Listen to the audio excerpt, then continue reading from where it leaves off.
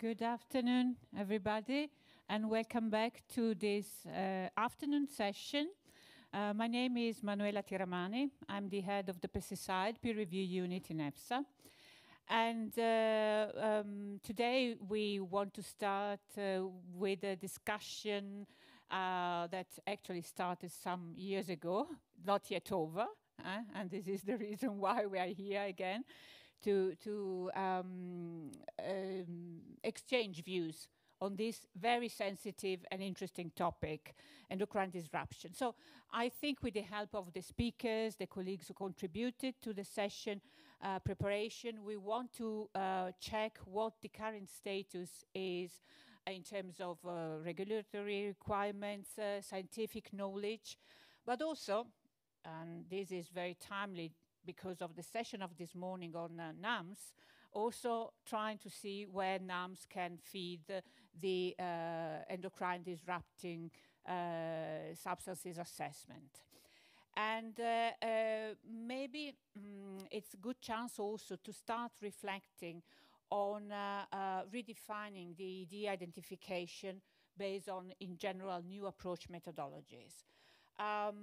There might be also some discussion or reflection on approaches to group substances for cumulative assessment for this particular class of substances. So we want, as usual in our events, but even more in this one, to really have an open discussion, open approach, exchange of views, different views, challenges. So I recommend everybody to be very active in the chat, to send challenging questions for all of us. We want to get the best out of it.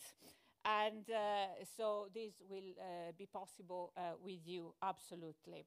And so we want to, the aim and the ambition is to consider and collect views for a possible future reconsideration, expansion of the current EFSA, ECA, JRC guidance document on endocrine disruptor. After some years of experience, we all have collected views, ideas, and I think they should serve as a basis to revise the approaches currently in place. Last but not least, I want to, before handing over to our chair, we are very, very pleased to have this session. You might have read it on our screen. It's in memory of our colleague Alfonso Lostia. Alfonso passed away very young. Why we were in the making, on the thinking of this event, 2 years ago, and he was very active and contributed to the AD so much and enthusiastic. And we thought that what a possibility and nice way for us to remember him with a scientific event. So in memory of Alfonso Lostia, I know many of you are with me in this moment. And having said this, I want to hand over to our wonderful chair of today, Martin Wilkes. Okay, I will try to say a few words, but frankly, Martin doesn't need a lot of introduction. Martin has a PhD in toxicology at the University of Surrey, and then he has been director of the Swiss Center of Applied Human Toxicology at the University of Basel, Geneva, and Lausanne. Since the very beginning in 2009. And he was appointed also as adjunct professor at the medical faculty of the University of Geneva in 2012, and then also in Basel. What to say? He is a pillar of our work. No, I have to go ahead. He's a pillar of our work in EFSA, enthusiastically contributing to our work and supporting us very much. So Martin, who best could be chairing this session today? So I hand over to you and thank you very much.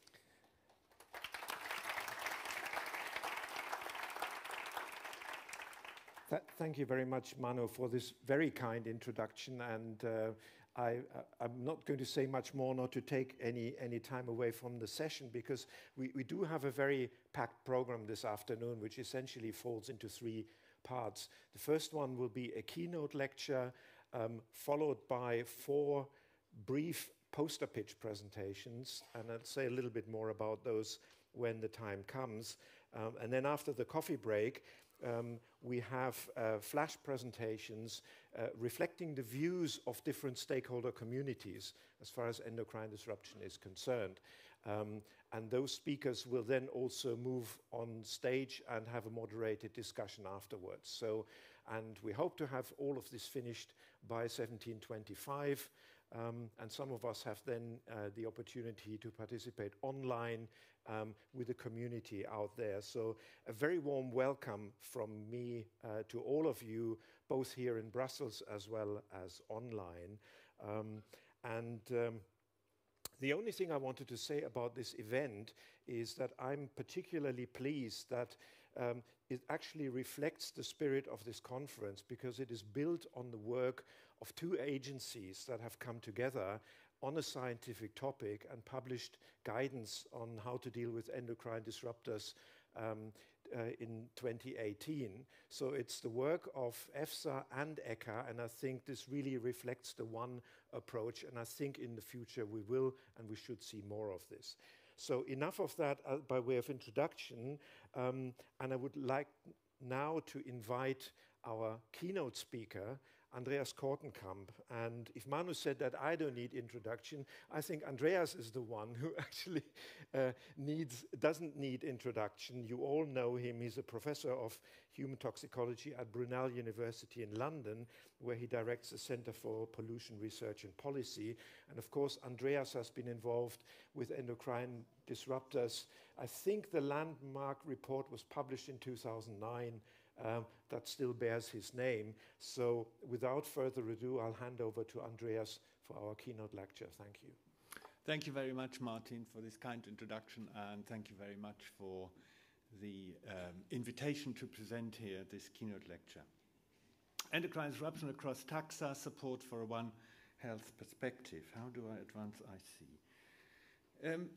It's, of course, impossible to summarize endocrine disruption in 20 minutes, so I thought I focus on an area that spawned initially this entire research area, the problem, the issue of reproduction. This shows a graph from a rather recent study of fertility centers. No fewer than 100,000 men are involved there.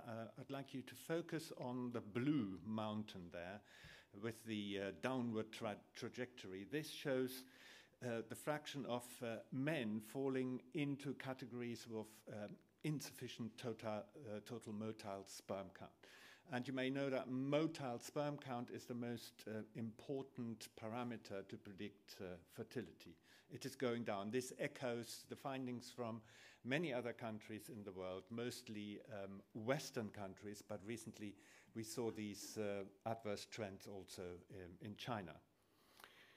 Years of research on this topic has really advanced our knowledge on this, and we now know a lot about the so-called male programming window, here highlighted in this zone at the border between the first and second trimester of pregnancy. It is here that the action of androgens and many other signaling factors has to kick in to make a man a man.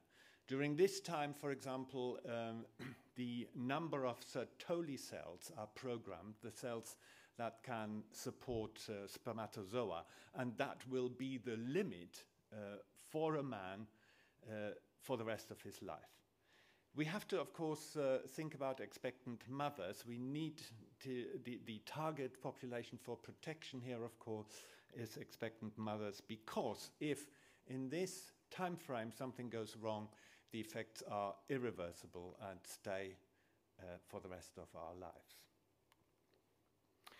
We know a lot now about the signaling pathways that contribute to disorders of this kind, and let me also remind you, we're not only talking about semen quality is a predictor of testis cancer, we're talking about a testicular dysgenesis syndrome where the risk of non-descending testes, hypospadia, the spina malformation, testis cancer, poor semen quality are all linked. It is a syndrome. And this chart here shows you the number of signaling pathways that can contribute to these adverse outcomes. There are a couple of surprises in there. Look at the bottom, prostaglandin signaling, that wasn't very much initially on anyone's horizon, but it turns out to be an important contributor. So I thought, following the motto of this conference, One Health, this is recognizing connections between humans, wildlife, plants, and the ecosphere, or, in the words of the late Bernard Gigou, man and woman are animals like any other. So I thought in this spirit to draw together the evidence we have and recently emerging evidence about the state of reproduction, not only in humans, but also in companion animals like dogs, in cetacean, killer whales, harbour porpoises, and polar bears. And let us see what we can glean from these, at first perhaps disparate research areas. Can they fertilize each other? And what conclusions can we draw from insights in each of these areas? Let us begin with dogs. There's an interesting report by Richard Lee and co-workers from Nottingham, where they noticed, very much echoing what we see in the human, a decline in sperm motility in stud dogs. You see here a massive decline in the decade between 88 and 1998, and also more recently there's still this downward trend. They made a great effort to come to the bottom of this, and here's another paper, Rebecca Sumner, fairly recently published, where they did a comparative study among dogs from different geographic zones. The UK, and on the right, Scandinavia. Up here you see the pathology score in dog testes, so the higher, the worse. And then they made an effort to see whether similar patterns exist with certain pollutants. So they do not claim causality in this paper, quite rightly so, but you see we have similar patterns with the DEHP concentrations in dog testes. PCB doesn't fit so well, and PBDE debatable. But at least there is an effort to try and link these declines to pollution. Of course, semen quality is not easily examined in sea mammals like harbour porpoises, so we have to look for a proxy measure. And here's an interesting study conducted by Rosie Williams, where they investigated stranded harbour porpoises in these areas highlighted there around the coast of the United Kingdom. And very interestingly, they found an association between the PCB load in these animals and the size of the testes. The testis size is not only influenced by pollution, but also by nutrition. And what is so frightening in this study is that you see here in this three-dimensional plot that among harbour porpoises of good nutritional status, you see this downward trend with rising PCB concentrations in testis weight. We do have a reproductive crisis in orcas. Recent paper published in Science by Desforg and colleagues, based on a very interesting approach. This is a dose-response relationship among orcas, killer whales, where they related the percent calf survival to the PCB load in the mothers of these animals. Here's this plot. In highly polluted areas in the Atlantic and other areas, the PCB concentrations in these orcas currently fall in this window. And they went even a step further by modeling the impact of this on the population trajectory among these killer whales. So you see here, unexposed is the black curve, They did this for many parameters. I only highlight reproduction. At these loads in heavily polluted area, northeastern Greenland, around the UK coast, Strait of Gibraltar and all, we do have a predicted downward trend in population development. And indeed, people observe that in certain parts of the North Atlantic, there are pods of orcas that do not reproduce anymore at all. I've always believed that understanding endocrine disruption requires a mixtures perspective. And I'd like to return to the human field now and see what we can do and how this can inform the other fields of study. The approach we are taking is called the hazard index, and those of you who were at the mixture session yesterday, nothing new for you here, but to put it very simply, we know this single chemical risk assessment approach, making ratios of intake divided by a reference dose, a health-based guidance value. And if for a single chemical this ratio approaches 1 or exceeds 1, risk managers spiral into action. In mixture risk assessment, we are extending this approach and apply it to all the chemicals considered together and demand that the sum of the so-called risk quotient must stay below 1. We've done this for declining semen qualities, and based on this AOP network, which I showed you right at the beginning, chose chemicals that should, in our opinion, based on this AOP network, considered together for this exercise. You may know that in the past, this area has mostly only looked at phthalates. So here is the list of chemicals we included: dioxins, PPDEs, PCBs, acrylamide, and so on and so forth, phthalates, bisphenols, and painkillers such as paracetamol. So the task for us was, in order to make the summing up of risk quotients consistent, to identify doses for all of these chemicals no longer associated with declines in semen quality. And what's more, through a fortuitous coincidence, we were able to collaborate with researchers at the Rigshospitalet in Copenhagen, Hanne Fredriksen, Anne-Marie Andersen, the Skakebæk group, who had urine samples where they measured multiple chemicals in one and the same sample. This offered several advantages to us. First of all, the case that co-exposures happened was irrefutable. And what's more, mixture risk assessment could get personal. We were able to make a mixture risk assessment for each person they measured these 9 chemicals together. Allow me to introduce the results of our finding from the perspective of single chemical risk assessment, and with the question in mind, to what degree are we underestimating risks when we ignore the possibility of combined exposures? So let us begin here. To orient you, this chart on the x-axis gives you a measure of combined risk. There's the vertical line in the middle, that's 1. To the right of this is the red zone into which we do not want to get. To the left is no concern. The y-axis gives you a measure of the complexity of the mixture involved. So here's one phthalate. You see all these dots at the bottom, 1 dot, 1 person, let me remind you. The complexity is 1 because there's no mixture effect. Now we're putting 1 more phthalate in. You see the complexity rises. 2 movements happen. The dots move up and to the right. Next phthalate, next phthalate. 4 phthalates, still no concern. No one is over the line. 5 phthalates.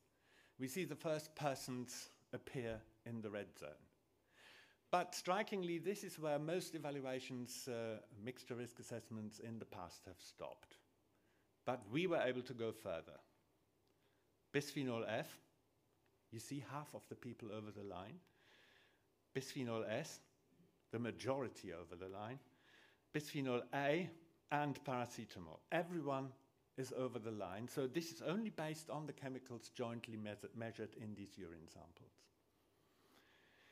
So, but that's not the rest of, that's not all of it. There are about 20 chemicals where we did not have these simultaneous measurements, but we knew they are around when we've put them in as well. 20 background chemicals, among them the dioxins. We see everyone is in the red zone, and by often some individuals quite considerable factor. Up to 100-fold over combined acceptable concentrations. The median is about 17 to 20-fold. Now, that doesn't tell you anything about the chemicals that really are behind it and the chemicals that drive it.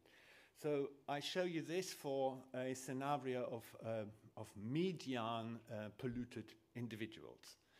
So this is a plot where we ranked the risk quotients according to order. And please watch the horizontal line where, which equals 1. It tells you that up to this crossing point here, all the chemicals below that line together would sum up to acceptable combined exposures. You see here that now these chemicals begin to poke their head above this line. We call them the drivers of mixture risks. And we can name these chemicals. The biggest impact, bisphenol A, followed by paracetamol. That's a surprise. Followed by the dioxins, bisphenol S, F, and then the first phthalate. That's the second surprise to us. Most people in this area were very concerned about phthalates. They do matter, I'm not arguing them away, but we have missed the big drivers. And charts like that tell risk managers which chemicals they could target with maximum effect on the protection of health of individuals. So these would be all the bisphenols, paracetamol. There's good evidence that women, when they take paracetamol at the end of the first trimester, beginning of second, increase the risk of their sons of having non-descending testes. Animal experiments show us there are declines in semen quality. This is, the medical profession doesn't like to hear this, but I think we should shout more about it. There's a consensus article published some years ago by no fewer than 99 scientists calling on women to be careful with paracetamol in pregnancy and, if possible, forgo it. Now, how does that look? What can we learn from this reflecting back on the One Health philosophy on our companion animals, the dogs? Okay, they looked at DHP, PCBs and PBDEs, but maybe if you want to investigate the extent further and perhaps see better associations with pollutant patterns, the case study we did among for humans would perhaps tell us to take into account bisphenols and the dioxins as well. In orcas, the situation is sadly such that the game of play is very much dominated by PCBs. Second rank the PBDEs and then the dioxins.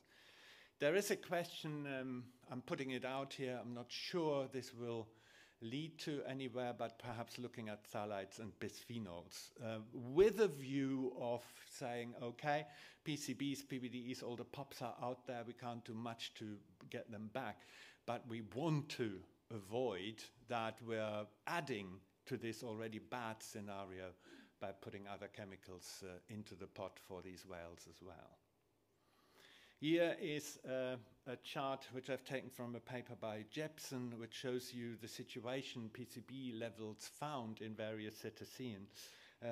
It's not a surprise that top predators like orcas, especially when they eat seals, have incredibly high PCB levels. The reproductive impairment level in seals is estimated to be here, and you see that apart from harbor porpoises, all the others are over that limit. The PCB levels in mother's milk are currently around here, just to orient you a little. Here is a very interesting paper by Dietz and co-workers, where they tried, this is the first example I see where they tried a mixture risk assessment approach very similar to what I've shown you for humans a few minutes ago. but in polar bears. So you see here, they looked at various chemicals. Here there are perfluorinators among them. And the black line is the sum of these risk quotients, and just below there is in red the PCBs. This chart shows you that PCBs in polar bears almost entirely explain the reproductive risks. The other chemicals are there, but they don't contribute very much. But I guess we could gain from keeping an eye on that also to ensure the situation doesn't get worse. What about the dioxins? I think they might be looked at to gain a full impression of the extent of the problem in polar bears. The One Health perspective then highlights for us the need for horizontal ED criteria. And that's one thing that comes out for me in terms of actionable research evidence from our case study of semen quality in humans. Paracetamol. Has anyone thought about listing this as an EDC? I think there's a very strong case. This One Health perspective also identifies different risk drivers in these different animals. We have PCBs and dioxins in apex predators, especially sea mammals. The situation is very likely more complex in humans and companion animals. Research in companion animals has the advantage of being able to do this in a rather controlled environment with very consistent methods applied uniformly. That's often a problem in human populations and quite recognized. So we could sort of, in a parallelogram approach, advance perhaps research in companion animals in order to learn more about the risks to us and vice versa. From this, one could derive different policy needs. For example, in apex predators, we've seen, in my opinion, there is a compliance issue. PCBs have been regulated for a very long time. We still have a PCB problem in these predators, sea mammals, polar bears in particular. Question arises, why is that? We also need and can derive from this new measures for human health. The chart I've shown you from our risk assessment, as I said, immediately informs risk managers in terms of what chemicals to focus on with maximum gain. France has imposed a ban on bisphenol A in all food contact materials. My proposal would be to extend this to all bisphenols and see how far we get there. There's some urgent action needed, in my opinion, to make progress in this area. It also highlights new directions for research and risk assessment in human, companion animals and wildlife. Some final thoughts. I mentioned this already. Why precisely do we have a PCB problem in these apex predators? I do understand there are legacy pollutants and sea mammals of this kind live for a long time. But still, in researching this for this presentation, I have to say I was a little taken aback by the extent of this problem. Basic provisions for protection in food are missing from EU food law, and I'm referring specifically to the directive that sets maximum residual limits for food contaminants. For this, first of all, I would argue we need a mandate for looking at mixture effects in this directive and this area, which is currently missing, and yesterday we heard the European Commission has currently no intention of working on this. And secondly, as a first measure, this directive needs to be updated. There's nothing about PBDEs in there, bisphenols, phthalates, or paracetamol, depriving risk managers of the last resort of risk management measures. I know this is end of the pipe, but I think this directive needs to be updated urgently. With these thoughts, I thank you for your attention and look forward to some questions you might have.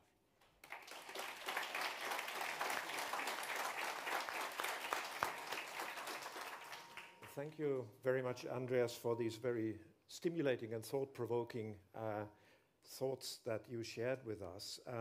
We have time for a few questions, and I want to start something with, oh, it just disappeared from the first question I had.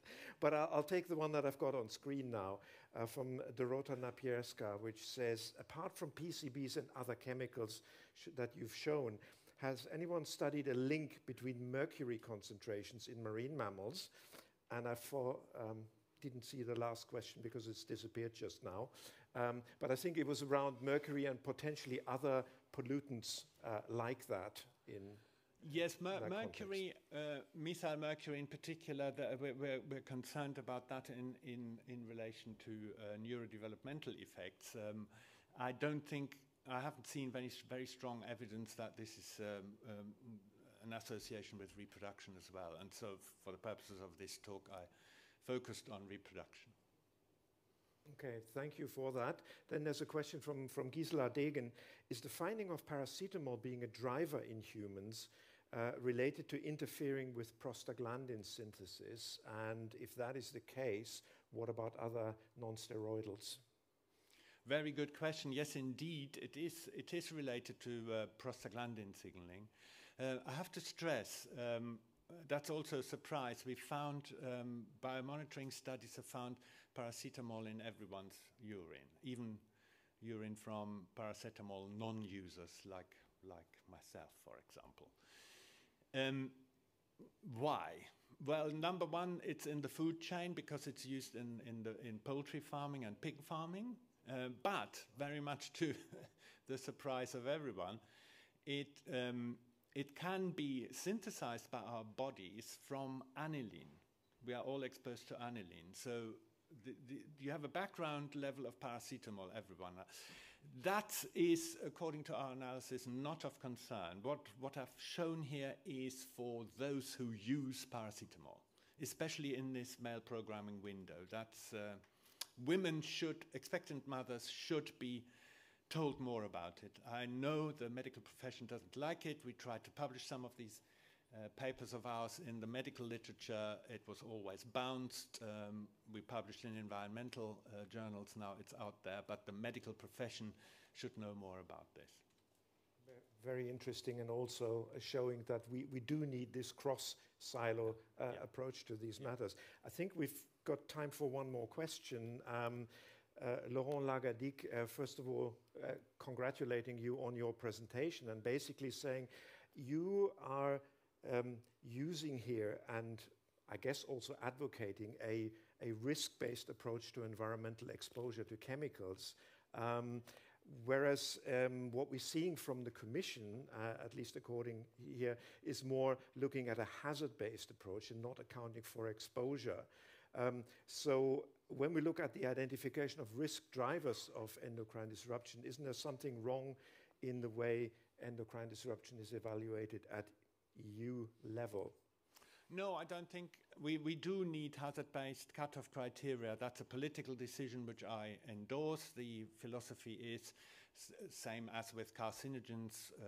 For pesticides, you don't want carcinogenic pesticides out there. In the past, that was permitted. A risk assessment was needed to say, okay, are the risks acceptable? The new plant protection product regulation has done away with this, and for these severe forms of toxicity introduced hazard-based cutoff criteria, which also apply to endocrine disruptor, reproductive toxicants, and mutagens. So I'm fully in support of this philosophy.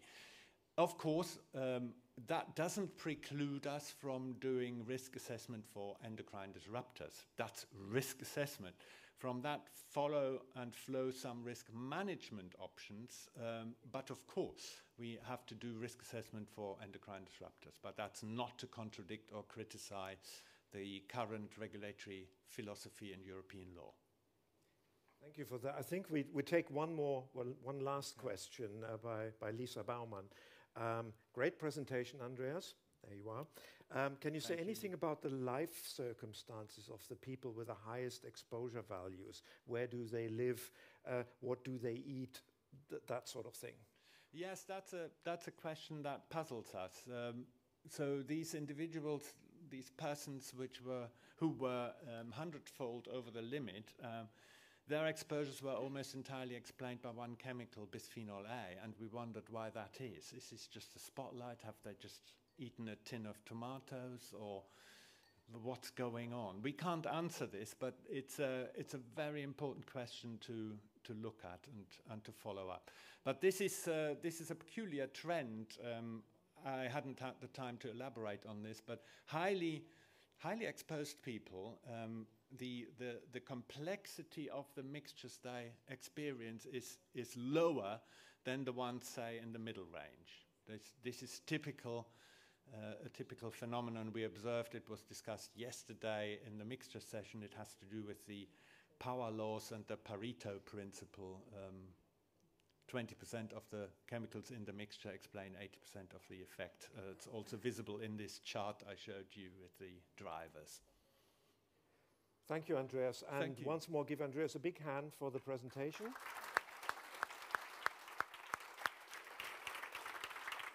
And we will, of course, see you later in the moderated panel discussion.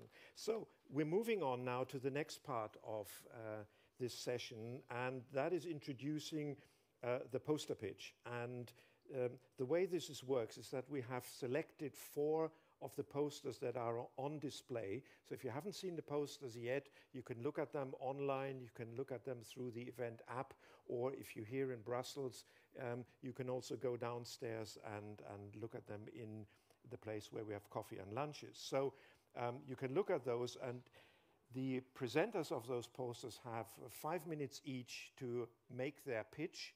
There will not be a discussion because that simply wouldn't work time-wise. So we will have those 5 presentations, one after the other, and then go into the coffee break. So our first presenter is Donna Macmillan, and Donna is a senior strategist for regulatory science in the Research and Toxicology Department at the Humane Society International. And her presentation will be on identifying endocrine disruptors, thoughts and recommendations for implementation in the EU. Donna, the floor is yours. Thank you so much for the introduction. And thank you to the organisers for inviting me to give a poster pitch. I've been really looking forward to today's session, and I think it will be really exciting science discussed. So I'm pretty sure everyone in the room knows what an endocrine disruptor is. If not, they're substances that interact with natural hormones in humans and other animals and can lead to issues with reproduction, as we've already just heard about, as well as growth and metabolism. Now, suspected endocrine disruptors are a big problem, and the European Commission have proposed a solution to try and deal with these. And under the Chemical Strategy for Sustainability, they have proposed that these substances are regulated by the addition of a new hazard class under the Classification and Labelling Regulation, and the introduction of new endocrine-specific information requirements in the REACH regulation.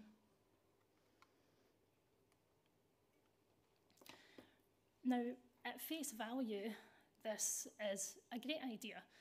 We need to regulate these chemicals, but there is a problem with the approach that's been proposed by the European Commission, in that the in vivo tests that have been suggested are unsuitable, and the in vitro tests are not applied appropriately. This combination, this strategy that's been proposed, will mean that millions of animals are used purely to regulate these endocrine disruptors, but without actually conferring additional protection of human health and the environment. So we have what we think is the real solution And these are shown on these little circles on the right-hand side, which hopefully you can read. A lot of this has already been discussed at the NAM session this morning, if you were there. But the idea would be that we begin with a robust battery of new approach methods, for example, in vitro assays, and this would give us an indication of the ED potential of a given substance. Then, if needed, we would then move on to a mechanistic, pathway-based approach that looks at deriving a quantitative and reproducible outcome. So, for example, a point of departure or some sort of lowest effect level. And the idea would be that you use those in an integrated approach to testing and assessment that is developed purely for regulatory purposes. But in order to do that, we need to understand the biology associated with endocrine disruptors comprehensively. So there has to be a lot more work done on understanding the adverse outcome pathways, which of course is an ongoing project. And then we believe that these can all be used in combination to ensure that the regulation of endocrine disruptors in the EU ensures the protection of health for human health and the environment. And my timer has just gone, so I will end there and hand over to the next speaker.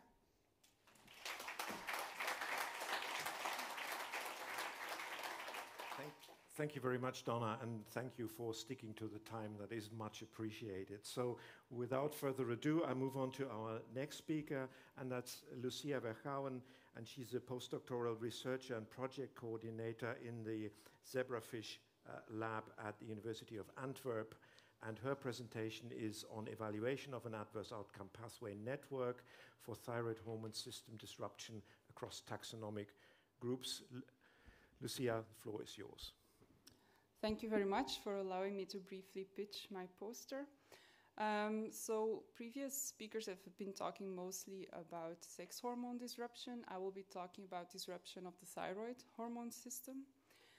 This is something of concern. We're aware that multiple chemicals can disrupt the thyroid hormone system, and this leads to effects on development, for example, across vertebrate species. And the methods to evaluate thyroid hormone system disruption are currently mostly lacking, and that's both in a human toxicology context and in an ecological context. So there's an opportunity here to develop a common strategy with a battery of assays and also using extrapolation across species. This study is a collaboration between University of Antwerp, University of Heidelberg, and University of Southern Denmark, funded under the ERGO project by the Horizon 2020 framework, in collaboration with partners at Environment and Climate Change Canada and the US EPA. We are using an AOP, Adverse Outcome Pathway Network-based approach to support cross-species extrapolation. When assembling all of the AOPs that are being developed on thyroid hormone system disruption, we get a cross-species AOP network, and this is what you see here on the slide. And we indicate here with the colored boxes beneath the key events to which taxa these key events are applicable, at least according to what is currently available concerning information on the taxonomic domain of applicability in the AOP wiki. In this study, we are working on evaluating and advancing the taxonomic domain of applicability of this AOP network, which means that we are investigating to which extent different parts of the network are applicable to more than one species and across vertebrate species and across vertebrate taxa. So in order to do this, we start with an approach where we use the MIEs and the AOs as anchor points. So we start with assessing the molecular initiating events, where we use the CKPAS tool to study structural conservation of the targets in the thyroid axis that are perturbed by the chemicals. And we combine this with a literature review where we look for studies that have demonstrated occurrence of the molecular initiating event in different species. This is an example for inhibition of the sodium iodide symporter. And you can see that the CCAPAS tool clearly shows a high level of structural conservation of the target across vertebrate species. Next, we go to the adverse outcomes in the network. And for each adverse outcome, we use a literature review to study whether the adverse outcome occurs across different vertebrate species and across different vertebrate taxa. And I added an example here for developmental neurotoxicity, and I should stress here that this is in the context of thyroid hormone system disruption, so with altered thyroid hormone levels. And for DNT, it's clear that AOPs have been developed for mammals, not yet for other vertebrate taxa, but there's a lot of information in the literature suggesting that it is applicable across vertebrate taxa. So then we use these two anchor points, the MIEs and the AOs, to prioritize parts of the AOP network and full AOPs to do a further, more detailed characterization of the taxonomic domain of applicability. Once this domain of applicability is better established, we can start using this to extrapolate from one species to another, and this will facilitate the use of fish and amphibian models for mammalian health and vice versa. And importantly, it will also facilitate the use of fish and amphibian embryos as NAMs to evaluate thyroid hormone system disruption. As an example of how this can be used, we are developing a set of fish assays, endpoints, that are based on AOPs to evaluate thyroid hormone system disruption. This includes swim bladder inflation, eye development, hormone levels, and thyroid histopathology.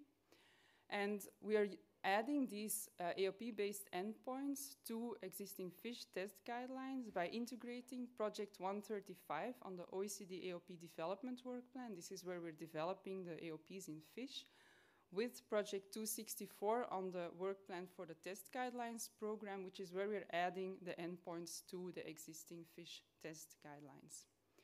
So by doing this, by adding these endpoints and by having a battery of assays and then using that taxonomic domain of applicability of the AOP network, we can support the extrapolation from fish embryo endpoints to several vertebrate species and use it for human health as well as for environmental health.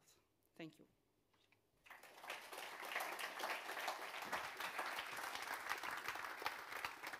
Thank you, Lucia, for this presentation.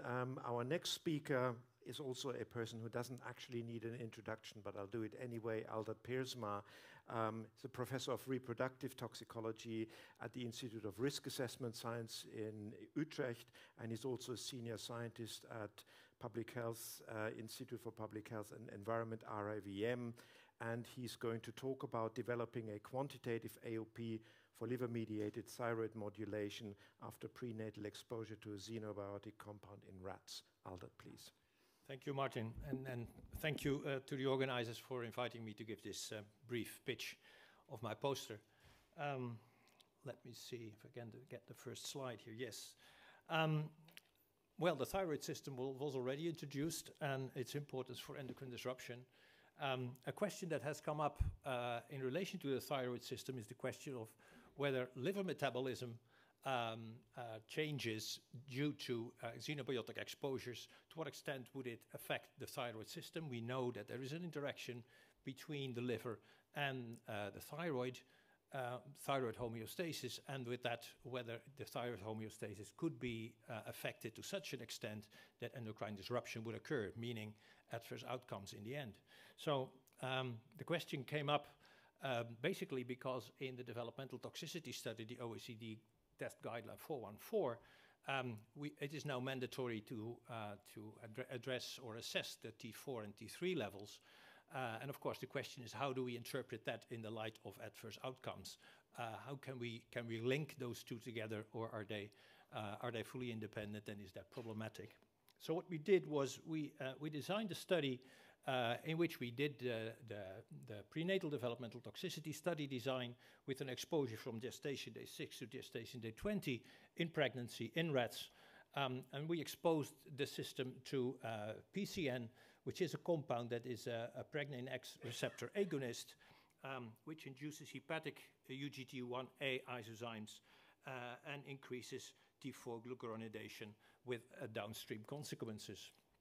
We did a very broad dose-response curve in order to be able to compare the different responses at different levels. We looked at different moments during the whole exposure period, and after that, gestation day 16, 21, postnatal day 4, and postnatal day 21, we derived a host of organs, as you can see here, and as is detailed on our poster, and we did a lot of assessments on, for instance, gene expression, hormone levels, enzyme levels, and so forth. The results are briefly given here in an AOP framework-like layout. And basically what we showed was that in the liver there was a lot of CYP induction, UGT induction, sulfatase induction, and D3 induction. So there is, on the maternal side, and this is the gestation day 21 situation, there was a lot of things happening in the liver when it comes to regulation of enzyme levels, gene expression, as well as thyroid hormones. Also in the blood of the mothers, we saw those changes in T4 and T3. But lo and behold, looking into the fetuses at the same time, we did not see any changes in thyroid hormones. This is work in progress, so we're still looking into the adverse outcomes in this study. So I can't give you the final verdict. And of course, the question here is this really an example of good homeostasis within the pregnant animal that protects the fetus, or should we look at different time points, for instance, or should we look at different endpoints? So we're diving into that much more now, and I'm happy to give you more information when you visit the poster or otherwise. So thank you very much for your attention. Thank you very much, Aldert. And our final speaker in the session is Kevin Schlüppmann. Kevin is a PhD student in the laboratory of Ellen Fritsche at the Leibniz Center in Düsseldorf. And he's going to present on refining EDC hazard assessment by integrating an in vitro testing battery for ED-induced developmental neurotoxicity. Kevin, please. Thank you for the introduction, and also I would like to thank the organizers for allowing me to present my poster. And I would be happy to meet some of you later to discuss everything in more detail. Okay. So first of all, hormones are involved in numerous metabolic and developmental processes. Nevertheless, the effects of only few hormones during brain development are known. These include androgen and estrogen receptor mediating sexual differentiation and development of socio-aggressive behavior, retinoic acid receptor regulating hindbrain patterning and neural tube closure, and thyroid hormones playing key roles in neurodevelopmental processes. However, the roles of several other hormone receptors in neurodevelopmental processes have only scarcely been investigated. Therefore, there is a large data gap regarding the influence of hormone receptors during brain development. To close this data gap, we identified hormone-sensitive neurodevelopmental key events by activation and inactivation of 14 hormone receptors using the Human Neurosphere assay, a multiplexed high-content, medium-throughput assay that is based on human neural progenitor cells that are cultivated as three-dimensional cell aggregates, so-called neurospheres. The Neurosphere assay allows the depiction of several neurodevelopmental key events, including neural progenitor cell proliferation and radial glia cell migration.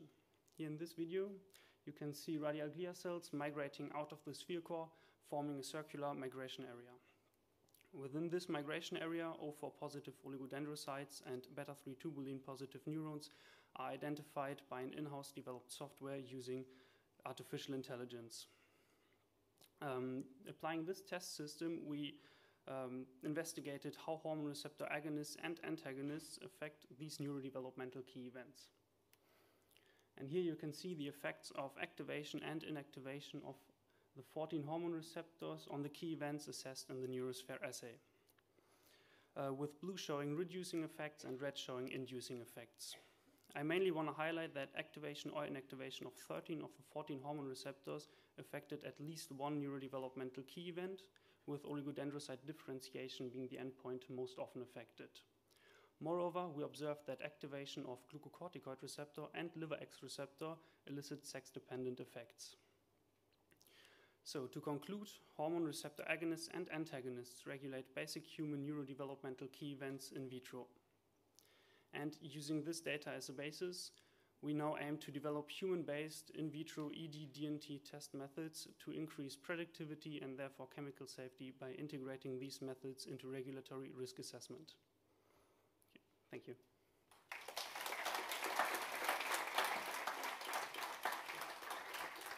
Thank you very much, Kevin. And that takes us to the end of the session. I would like to thank our keynote speaker and all the poster pitch presenters for very stimulating lectures. I'm sure there's lots of questions that I hope you will discuss over coffee.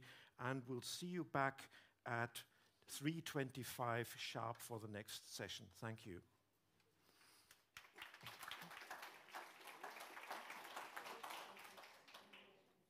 So welcome back, everybody. I hope you had a good discussion, some coffee, some water, and maybe some air in between. So the session that we're now embarking on is called Flash Reports. And the idea behind it is that we have invited people working in different stakeholder sectors to express their views with regard to implementation of endocrine disruptor guidance and work from the perspective of the different stakeholder groups. So it's important to remember that we have invited individuals. We haven't invited organizations or anything to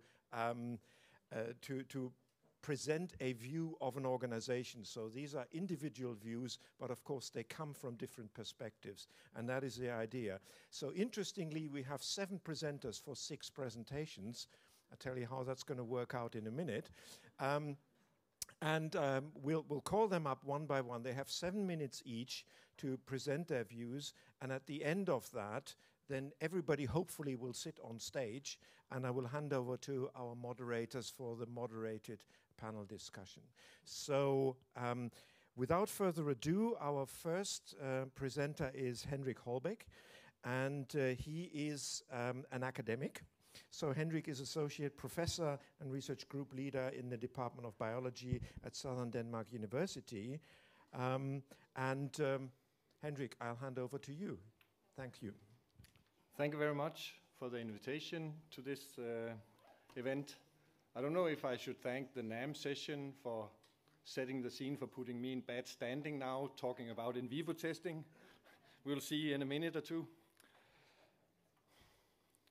Okay, I was invited to give the view from my own academic perspective on what works well and what could be improved in assessment of EDs. So I'll go into the hazard identification and regulation of EDs. And of course, to do a regulation, you need to identify the hazard. So the hazard identification of EDs is actually a showstopper if we don't have the methods. Fortunately, we have a toolbox that is being developed all the time, but we also need to use the toolbox to regulate. The toolbox I talk about is, of course, the OECD conceptual framework containing all the validated test guidelines related to EDs. So what should the toolbox actually support to be effective and protective?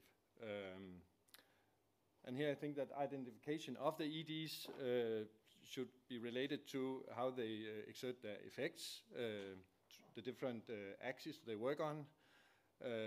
They should cover the different parts of the endocrine system at sensitive life stages in the relevant species. And I want to point out, I'm an ecotoxicologist.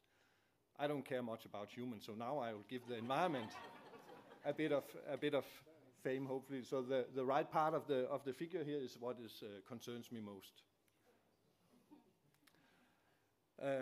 Going to what we actually have in the toolbox. We have already heard from several presenters, EAS, partly T, is at least partly covered.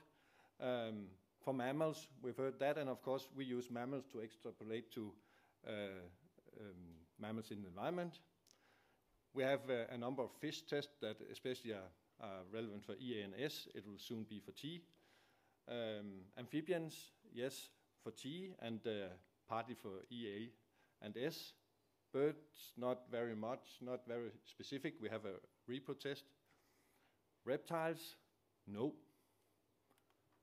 And what about invertebrates? More than 95% of all species. No, we have some reproduction tests, but we don't have any specific ED-related endpoints.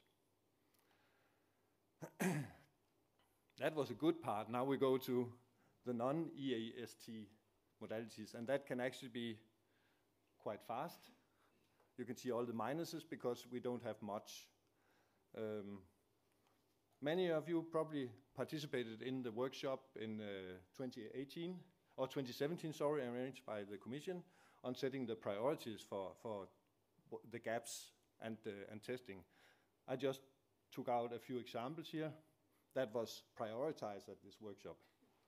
I don't know if you can tell if any of these have now been, are even in progress to be evaluated or validated. I'm not sure. Another point there from the ecotox part, we mostly do aquatic exposure. We don't have proper guidance on, for example, how to handle difficult substances that are difficult to dissolve in water. So we need much more work on that part also.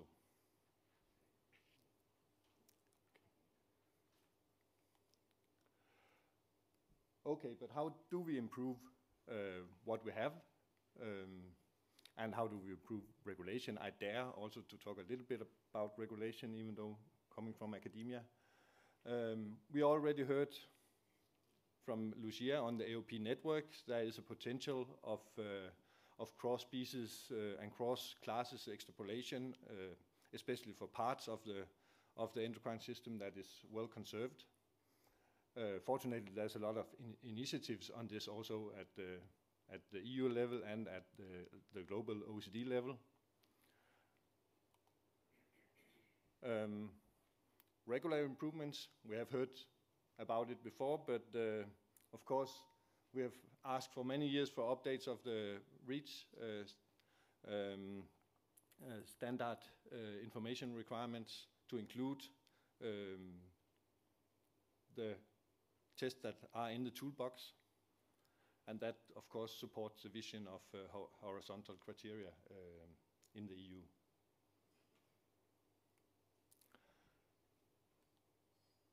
Okay, so what should we focus on? And we have heard a lot about it the last days. Fully support that we use NAMs. Embryo tests are also considered as NAMs. Invertebrates, some of them at least, are considered as NAMs. So this about one life is alive is actually not quite true for all animals. Yeah, AOPs, we've seen it before. And then in consideration to the 3 Rs, I think it's important to look at the existing guidelines we have and optimize them and get every knowledge out of the test we actually do. So refining the existing guidelines with more endpoints, mechanistic molecular endpoints. And of course I would like to focus on invertebrates also. And why that? Because invertebrates also need protection. If you look at the EFSA ECHA guidance document, it just states that we don't know enough, so we don't consider invertebrates unless there is specific knowledge that could be taken into account. Fortunately, most of them can actually be regarded as NAMs, so they don't count in the system. But that's not why we should work on them. It's because they need protection. I was asked to put in like 1 or 2 keywords, take-home messages. And I know it's a bit provocative maybe after the morning session, but I think we should think of the wildlife also for animal protection and animal welfare. And therefore we should only change from full in vivo testing to full NAM testing when we have protective NAMs. and it's been discussed what is that actually, but protective for all the species in the environment. I'm over time now. So, and the next one is biodiversity, because, for example, invertebrates drive biodiversity. And just to put it in perspective, the EU number of fish used for research and regulatory purposes in a year is less than 1 or 0.1% of the fish we catch in Denmark for animal food, suffocating every year. Just to put it in perspective. So please make them safe before we change from in vivo testing. I think that was it. Thank you very much, Henrik, and I'd invite you to take a chair on stage. And we're moving straight on to our next speaker, who is reporting on an industry view. And Dan Pickford is an ecotoxicologist and principal technical expert at Syngenta Product Safety. So, Dan, the floor is yours. Thank you very much. Firstly, I'd like to thank the organisers for inviting CropLife Europe, or CLE as I'm going to call it, to provide our view as notifiers on the ED evaluation process in the EU. As Martin mentioned, I'm an ecotoxicologist, but I'm here to represent really the views of the CLE ED expert group, which comprises toxicologists as well as ecotoxicologists, and we've got collectively experience of endocrine, thank you very much, experience and expertise in conducting ED evaluation and understanding endocrine disruption in human health and in non-target organisms, and that reflects the scope of the guidance document, which I'm coming on to. And the scope of that document is primarily on vertebrates, because we know most about those at the moment, and on 4 main modalities: estrogen, androgen, thyroid, and steroidogenesis, EATS. I've introduced those because I'm going to use them in the next few slides. Overall, our view is that the weight of evidence approach for assessing EAS-mediated adversity is pretty robust. The guidance enables us to see quite clearly what data we need for evaluation of EAS-mediated adversity, and we can get some fairly good decisions out of it. Next. The aim of the legislation, obviously, is to exclude from the European market substances which are causing adverse effects subsequent or through interaction with the endocrine targets, and it therefore stands to reason that it's very important that we can differentiate such effects from those which are secondary to systemic toxicity. And that's enshrined in the criteria that we've got, and it also runs throughout the ED guidance document, which is very good. Perhaps the less easy bit is looking at the results of studies and where we're getting data which may be quite noisy, and it really tests our ability to differentiate between systemic and specific toxicity. So in human health, we would say that we probably see that, again, EAS-mediated activity, we can get quite good, reasonable decisions. It's fairly robust, and we're seeing a good differentiation between systemic and specific endocrine-mediated activity in some of the assessments we've done to date. That said, the MTD, as a definition we've inherited, is pretty restricted, and it relies on some elements which aren't routinely available from some studies that we conduct for ED evaluations, which can be problematic, and we would recommend that that MTD definition is revisited in the context of the ED evaluations.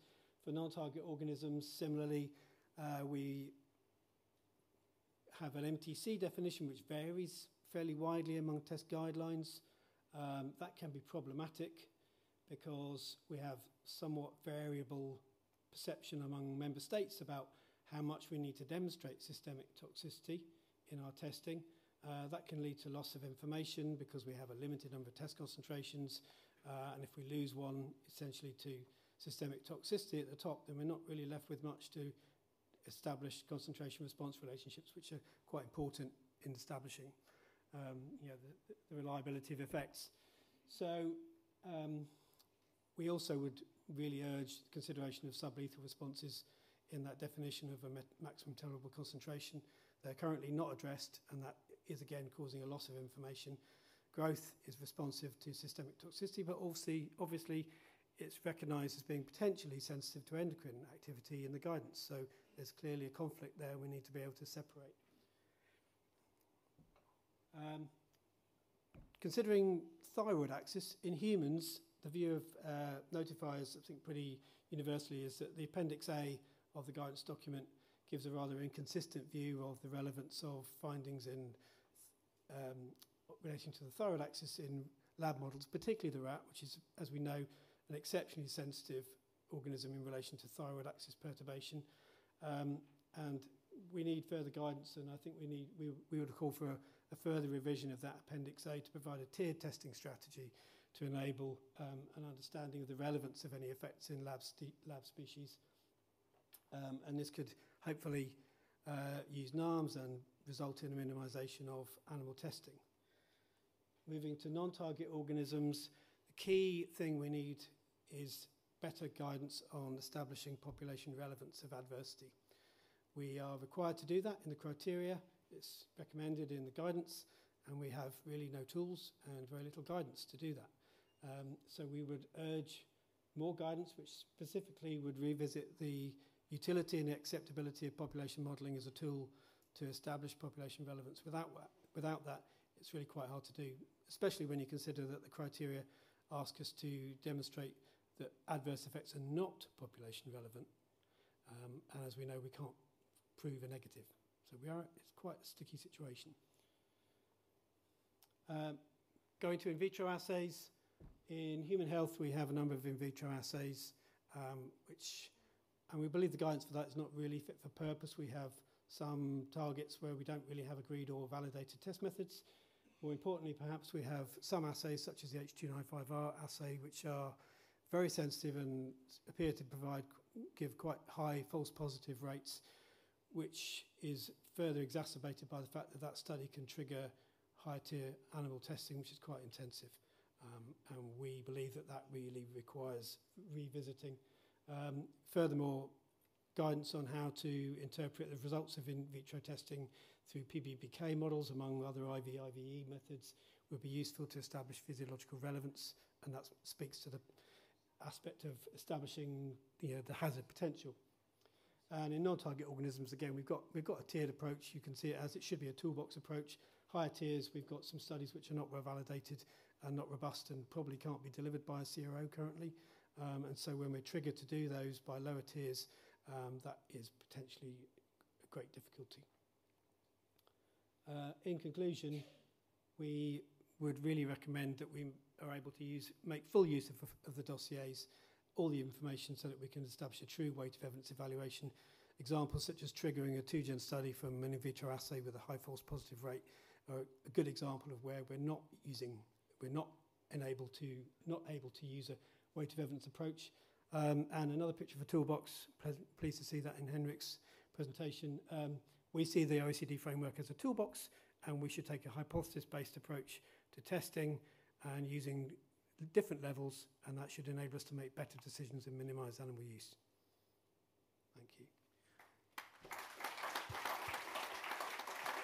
Thank you very much, Dan, for this view. And we're moving on to a view from a European agency. And I'm very pleased to welcome Sander van der Linden, who is working at the Chemicals Agency in Helsinki and is in the Biocides Active Substances unit.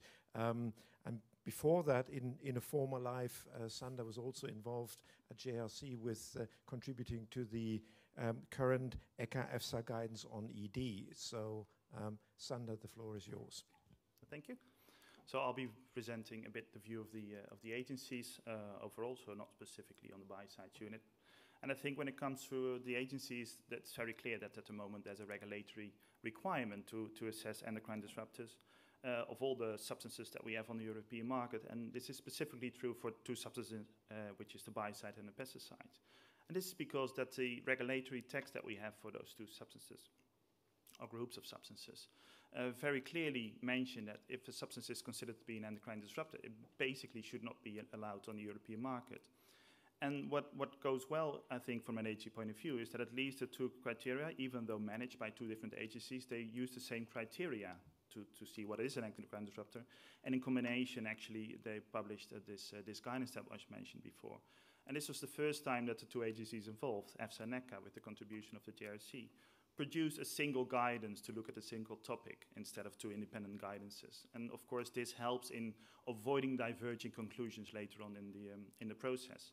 Of course, the downside is when it comes to what can be better, as mentioned before by both Hendrik and Dan, is that the guidance, of course, could only point towards models that are accepted and that are working. Of course, we know that the ED criteria itself, they don't specify specific modality, but we can only work with where we have models to understand the mechanisms involved. Of course, there are different regulations at play, also when it comes to endocrine disruptors. So endocrine disruptors can be identified under REACH, under Article 57F. And in the near future, we'll probably have also an ED hazard class under the CLP regulation. But what will be helpful of at least all the regulations, they work with the same definition of what is an endocrine disruptor. And of course, this then fits into the strategy of what was mentioned this morning also a couple of times for the chemical strategy, and that we want to have one substance, one assessment, in that all the substance, regardless of the regulatory framework under which it is assessed, will come up with the same conclusion. So of course, from the agency point of view, what happens when we receive a dossier for a substance? So we have the discussions at a working group, and there we look at the classical discussion whether there's evidence for adversity. But of course, this time we need to look at the adversity with an ED mode of action in mind. So that's not just relying on the apical endpoints that we've assessed always in the same way, but suddenly we need to discuss whether there's also sufficient evidence for endocrine activity. So is there evidence for the perturbation of the endocrine system? And this is problematic in a way because we need to be able to link the two, but at the moment, frequently, we don't have sufficient information to say whether the endocrine system is perturbed or not. And this would require additional testing. So on the one hand, we want to have additional tests to investigate this, but we also want to avoid an unnecessary animal test, which is why in the strategy and the guidance we propose to start with the in vitro models to make sure that once we need to do an animal test, it can be a dedicated test, or at least you have an hypothesis what you want to investigate further.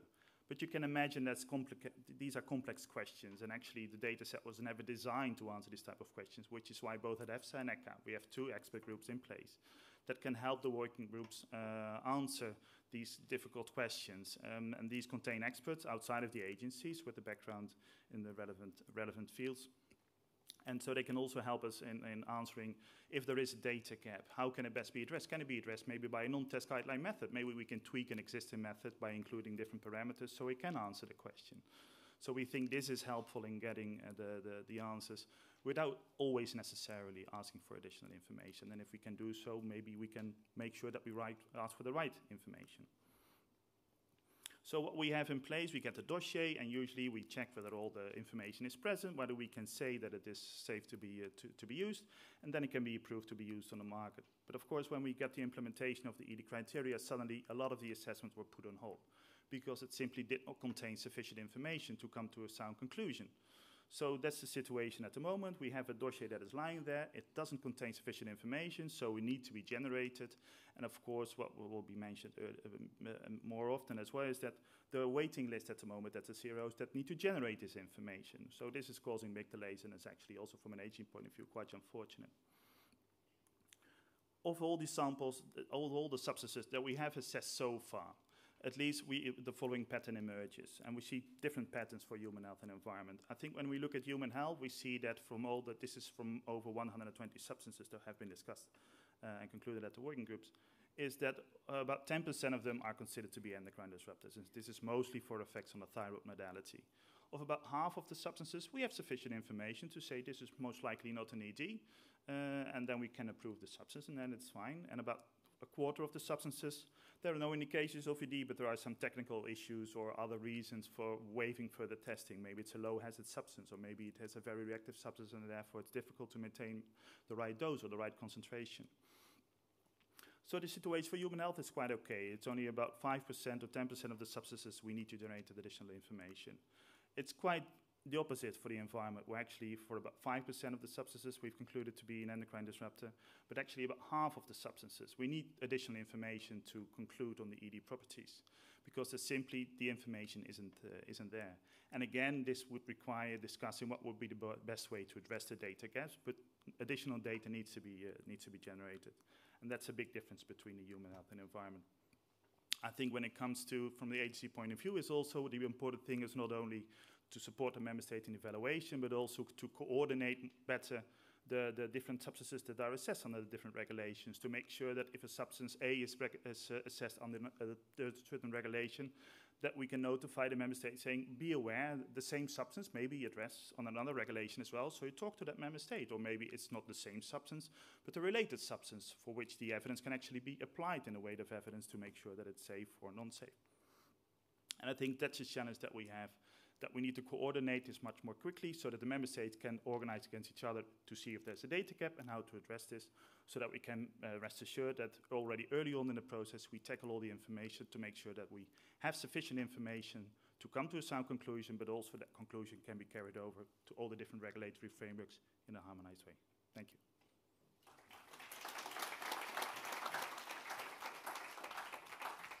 Thank you very much, Sander. I invite you to also take the seat up on stage for the later discussion. So our next speaker is representing the view of a member state authority, and I have great pleasure in welcoming Emily McVie, who is a senior ecotoxicologist. Is it just me, or is this session really overrepresented with ecotoxicologists? But anyway, that's good. We're always saying there's too much mammalian toxicologists here, so finally the ecotoxicologists have their say. So Emily works at the Pesticides and Biocides Authority of the Netherlands, CTGB, and I hand over to you, Emily. Thank you. Yeah, thank you so much for the kind introduction, and thank you so much to the organizers for asking me to be here. As was mentioned, I am a regulatory ecotoxicologist at a member state, the Netherlands, the competent authority for pesticides and biocides. But actually, my background is human medicine and toxicology, so I'm sneakily both. And considering that, it should be no surprise to anyone that I spend most of my days at my desk really analyzing and evaluating the tests that we're talking about and about endocrine disruption. And I may be a little bit of a strange member state representative, because I actually have been doing this for quite a long time. Even before there was a regulation in the EU, I was in the US. I'm looking at these tests for the EDSP list 1 substances. And considering that, I think I'm qualified to say that right now, all of you in the audience and online are messing with my endocrine system. And that's because I'm used to being alone behind my desk, and now I'm standing up in front of all of you, and that's a stressful situation. Stress increases my heart rate, believe me, my blood pressure, alters my metabolism, my sleep cycles, and my immune system. So it's not good, right? Except when I'm fleeing for my life, or fighting, or changing. So all organisms are hardwired to respond to these types of things. If we didn't, we would cease to exist. But when they go haywire, they can cause crazy things to happen. However, also, it's possible to alter the endocrine system to improve the ability of your offspring to survive. So an example of this is in frogs, and especially a good example, Xenopus, can control, I use this in quotes, their development to slow or increase the rate of development depending on external factors, such as food availability, such as pond drying. I wonder if I'm... Oh yeah, I skipped. So I will go to quickly. Here, a recent review by Paul et al., which reviews the crosstalk between the corticosteroid, or the stress signaling system, and the thyroid system that controls development in frogs. And I hope with this example, and my example in myself, I've showed that there is a lot, this is a complex topic. The endocrine system is complex. It is a system because it's the communication system between the body, between the brain and the rest of the body, between the different organs of the body. And so how do we actually determine whether we have actual endocrine disruption, where we have a direct effect on an endocrine pathway, or we have a response of the endocrine system to another toxicity, another stressor? And so here we go, very nice. So what is the noise and what is the signal that we're looking for? So when it comes to activity, what we currently have in the EU, and especially in ecotoxicology, sorry, talking about ecotoxicology again, is whole animal tests. And my background in medicine tells me that whole animal tests, if you're looking for actual activity and pathways and mechanisms, are really not good. And also my experience looking at these tests is this is really difficult to differentiate. Ideally, you want to have a very nice AOP, which we've seen earlier, thank you, Aldert, and you can see it really initiating event, key events, adverse effect. But finding these initiating events and key events in the tests that we currently have is really difficult. Think of the Xenopus example. In the fish short-term reproduction assay, often it's done in periodic spawning fish.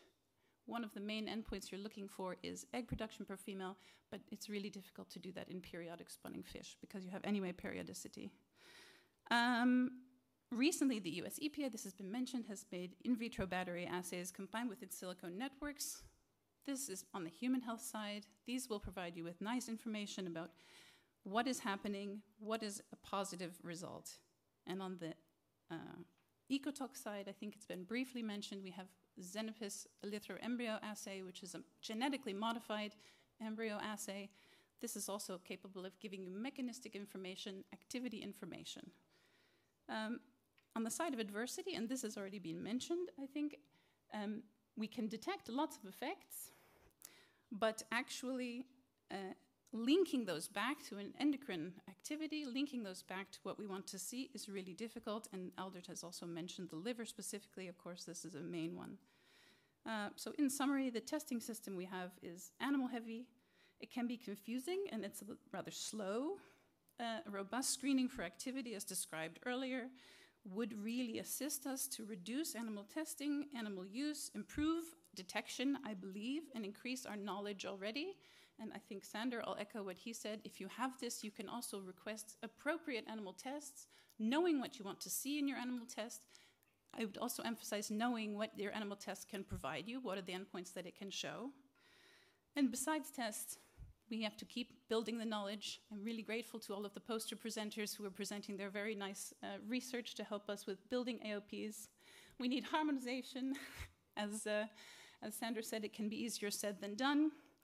And I would just end by saying that toxicology is moving towards mechanisms of toxicology. I don't think we are going to be able to avoid that. I think what we need to do, just as medicine has moved towards pathways to disease in the last 30 years, I think what we need to do now is look at how we can use the mechanistic toxicology tools better, improve the tools that we have available, increase our knowledge on the mechanisms, including the non-EATS mechanisms, and concentrate on developing and validating those tools for the new dawn of mechanistic toxicology. Thank you very much.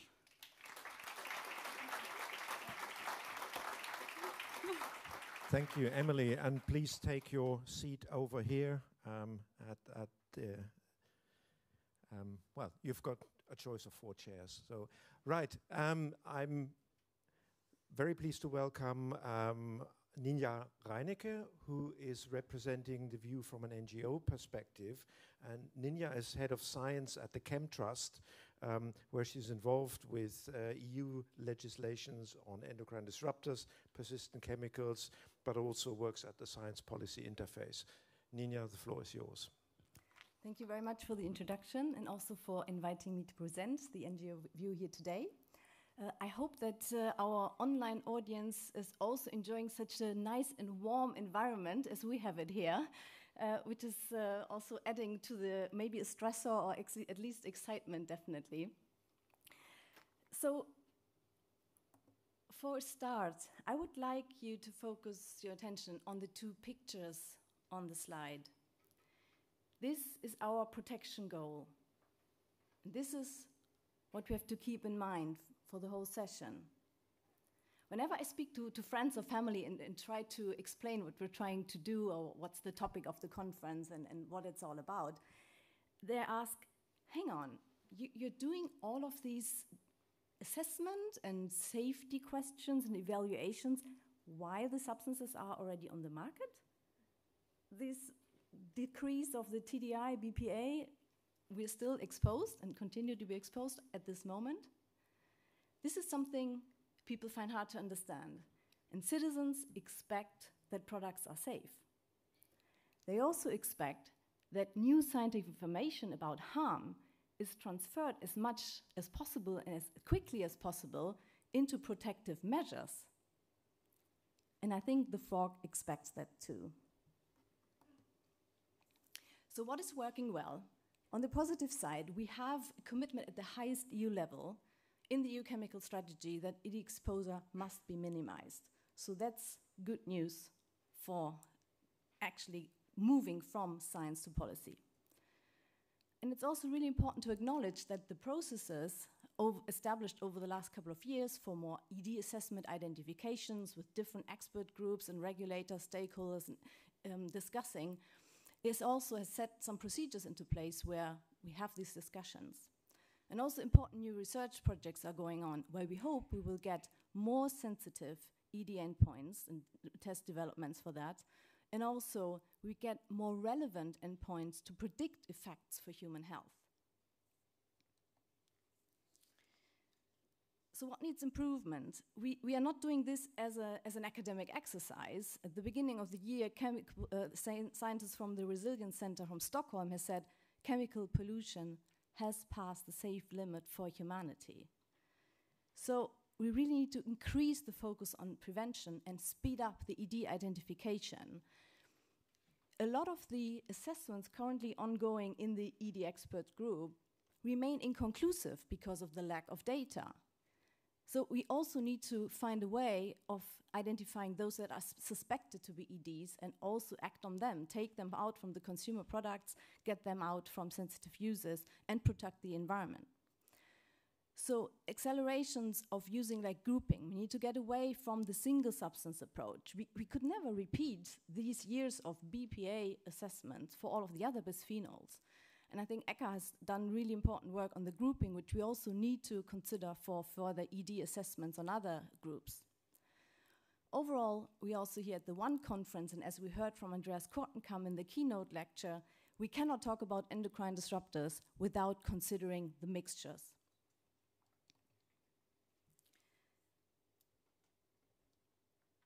So therefore, when we move forward, we need to fix the following and have these two boxes here for you. So we focus on the legislative changes first, because the Commission is currently putting the strategy for sustainable strategy into practice and into the different pieces of legislation. So we are discussing new hazard classes for endocrine disruptors. So we need to have categories for endocrine disruptors that may be called confirmed endocrine disruptor, but we definitely need a category which is also for suspected EDs. So very similar to the current approach to the CMR substances. And then we need to make sure that these categories are also regulated across the different downstream legislations that we have in Europe, that these are applied in the different legislations. What we also heard and discussed more is that we need to close some of the knowledge gaps by adapting the data requirements in REACH, but also in the other legislations. So when we look more at the ED assessment as such, here we need to identify, really based on the scientific evidence, biological plausibility, and conclude more quickly. I mean, we have many discussions. I'm not allowed to go into details on some of the substances, but I can say that some of the kind of consensual discussions about how important NAMs are and what we should look at and how important it is to agree how we regulate. When it comes to the crux and people have to decide this is an ED and this would mean further regulation, the discussions become a bit less agreeable, and sometimes we also see the dispute popping up in court afterwards. So already now, there's a lot of challenges that regulators have to pass when they identify endocrine disruptors. I don't know, we had at least like 3 court cases just on the BPA for the different identifications as SVHC. So our concern obviously is when we go forward, how do we make sure that we also not end up in a clogged system with more and more legal challenges of this kind? So that just has to go into the mix when we talk about increasing the use of all of these new approaches and methods. And then we heard already about the research going on and the need and some progress on using the data better that we currently have, taking the best information from the test methods that we do, but also integration of data from ED assessments for human health and the environment. The endocrine system has been conserved throughout evolution in the different species. So why do we often have to repeat all of the assessments for human health and again for the environment or vice versa? But I think here we are really looking forward to some of the new research that's ongoing, which we need to integrate into the regulatory assessments. Coming back to the family and the frog, my two keywords are faster prevention and faster protection.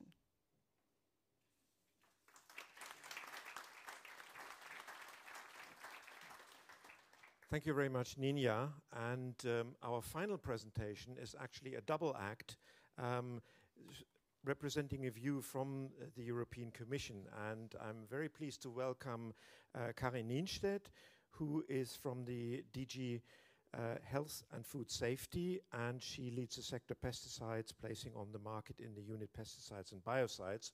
And our second expert is Jordan Woodley, who is in the DG Environment within the unit responsible for safe and sustainable chemicals. I don't know who is going to start, but I'll leave that to you, and you still have 7 minutes. Thank you. So thank you and good afternoon, everybody, and thank you for the invitation and the introduction. So we come in a double pack, so you get a mixed exposure to the Commission today. The reason is that in the 7 minutes we want to tell you about some things, progress which has happened during the last 4 or 5 years, which, for which the different DGs are responsible, and that's the reason we are coming in a double pack today. So, and we will build the presentation, let's say, in a chronological order, and that's why I start first with plant protection products and biocides. And you may remember, many of you, that some years ago we have been working a lot to be able to define scientific criteria to identify endocrine disruptors under these two legislations. So they have become applicable in 2018. It's important to keep in mind that they are exactly the same for pesticides and biocides, and that was also part of the challenge to get them harmonized. They are applicable to new and ongoing applications, and this was mentioned before, partly also by Sandra, saying that for many dossiers you need new data and they are in a way blocked. And that is because it was a political decision at the time that the new criteria should be also applicable to ongoing applications. Usually it's applicable, new things which are introduced are applicable only to new dossiers. In this case, we decided to apply it also to ongoing applications. But of course, then we need also to give the opportunity to the applicants to generate the data. And that's the reason many dossiers are still at EFSA or ECHA level to allow the applicant to provide the data. So in a nutshell, the rapporteur member states, EFSA, ECHA are applying these criteria to all the dossiers since 2018. What is very, very helpful is the joint guidance document from EFSA and ECHA, which was done back in the time. It was also a huge effort to come up at the same time with the criteria, with the guidance. And it was also a decision from our side to ask the agencies to work together and to ask our colleagues from JSC to be also involved in the work. We have also tried to support member states to get used to the new criteria with a series of trainings under the Better Training for Safer Food program, which was, the trainers were from EFSA and ECHA, and there were so far 3 trainings in 2019 and 2021. So the criteria are based on the internationally recognized WHO definition of an endocrine disruptor. There are 3 basically, which all the 3 need to be fulfilled. So it needs to have an endocrine mode of action, it needs to have an adverse effect, and there need to be a causal link between the 2. You know that. And it was also mentioned before the need to look at what is the link with, let's say, the CLP system. The criteria are defined in a way that they identify, let's say, substances with known and presumed ED evidence, so which would be equivalent to, if you compare it to a CMR system, to those which would be classified as 1A or 1B. The criteria for plant protection products and biocide products don't, let's say, identify substances which would fall under category 2. And with that, I give the floor to my colleague for the next part of the story. Thank you, and good afternoon, everybody. Yes, indeed, so now more towards the future and what we are doing at the Commission. I think one of the main actions we have is the chemical strategy for sustainability, in particular for endocrine disruptors, is really the introduction of new hazard class for endocrine disruptors in the CLP regulation, which is, like we say, the cornerstone of all the chemical legislation. In the current development of the criteria, we use the definition of the WHO, but we also, of course, build on the criteria already developed for pesticide and biocide. I say building on criteria because this is not just possible to copy-paste the criteria. One of the main reasons, for example, is on the pesticide and biocide criteria, we have the differentiation with non-target organism, which we don't have as a concept in CLP, so we need, in any case, to adapt it. And we also need to adapt the definition because, as you will see in the further slide, we will also propose to include suspected category for endocrine disruptors, which is not part of the definition on pesticide and biocide. The idea for this criteria is really to have horizontal criteria that can be after applied across all legislation.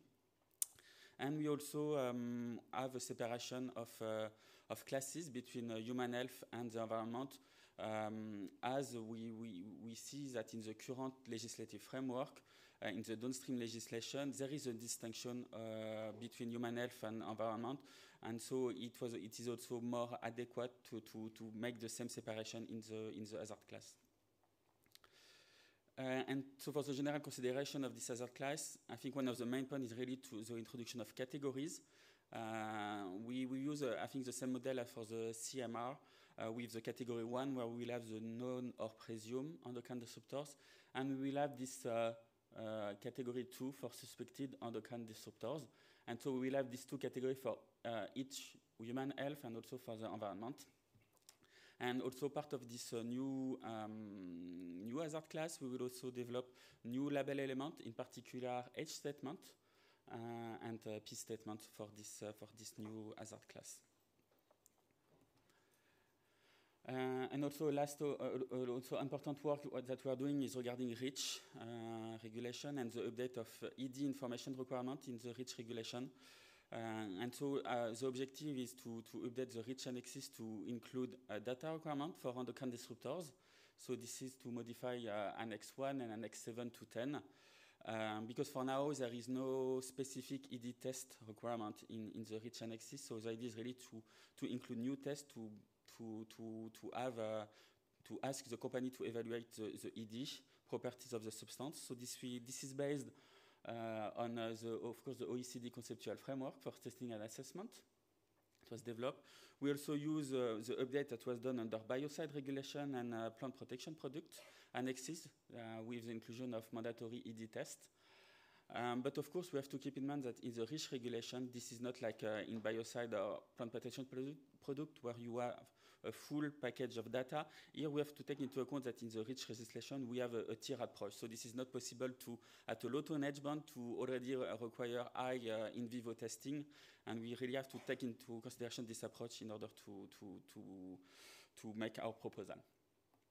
And so quickly about the timing that we have. So for the ED hazard classes, we will have our first Commission proposal in July, so in 1 month, and we will have a first discussion in Caracal in September, October about this delegated act for the new hazard class, and also in autumn we will also launch the co-decision for CLP, which is another part of the CLP revision.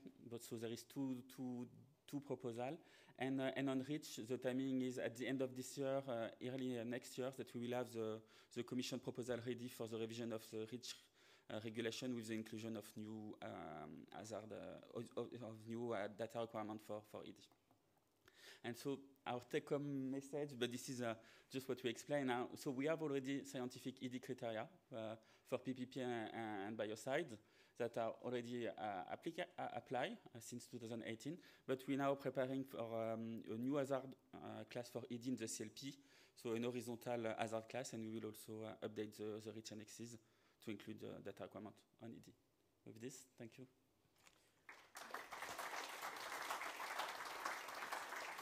Thank you very much, Karin and Jordan, for this very quick overview, and thank you for taking your seats on stage. And this now gives me the opportunity to welcome our two session moderators also on stage while we are rebuilding the stage to allow them to join. Andreas Kortenkamp has already been introduced earlier on, but I have also great pleasure in welcoming Sharon Munn as co-moderator, and Sharon is working for the European Commission's Joint Research Centre at ISPRA within the Chemical Safety and Alternative Methods Unit, and Sharon has also been providing support in the development of the guidance document, EFSA ECHA ED guidance document. So with that, I'll hand over to the two of you and take it away. Thank you. Thank you very much, Martin.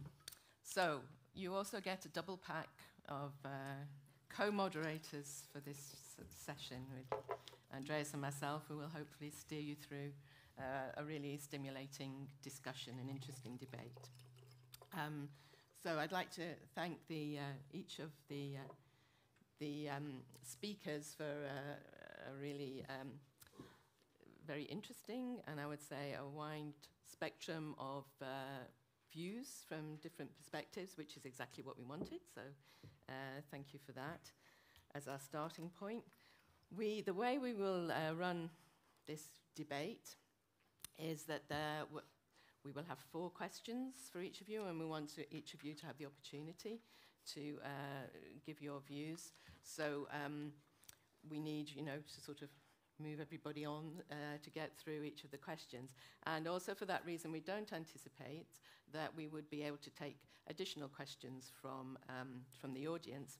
Nevertheless, we would encourage everybody to put into the chat their comments, because we may be able to read some of the comments out. And also to give a feeling of audience involvement, we have decided to launch a poll for 2 questions. So the audience are able to have some choice to choose what the first question will be out of 2. So I think we're going to have it launched. Yes? Shall we step out of the picture? Maybe we should. Oh, we have this. We have the word cloud, which is before the questions come, actually. But I can see clearly 2 questions emerging there. Right, go ahead then, Andreas. Really? Speeding it? Yes. So this is we asked all of the the speakers to give their final words. Oh, they've gone. I was just reading them out. Don't go. Please come back. And anyway, I wrote some of them down anyway. So some of them was things like we need faster. We need to be faster to protect and prevent. We need to increase use of NAMs.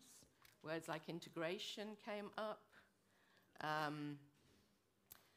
Things like invertebrates drive biodiversity. New dawn of mechanistic toxicology were some of the words that I captured here, and were also captured in the word cloud, which we've now lost. But what's up there are the questions. So you have the choice, audience.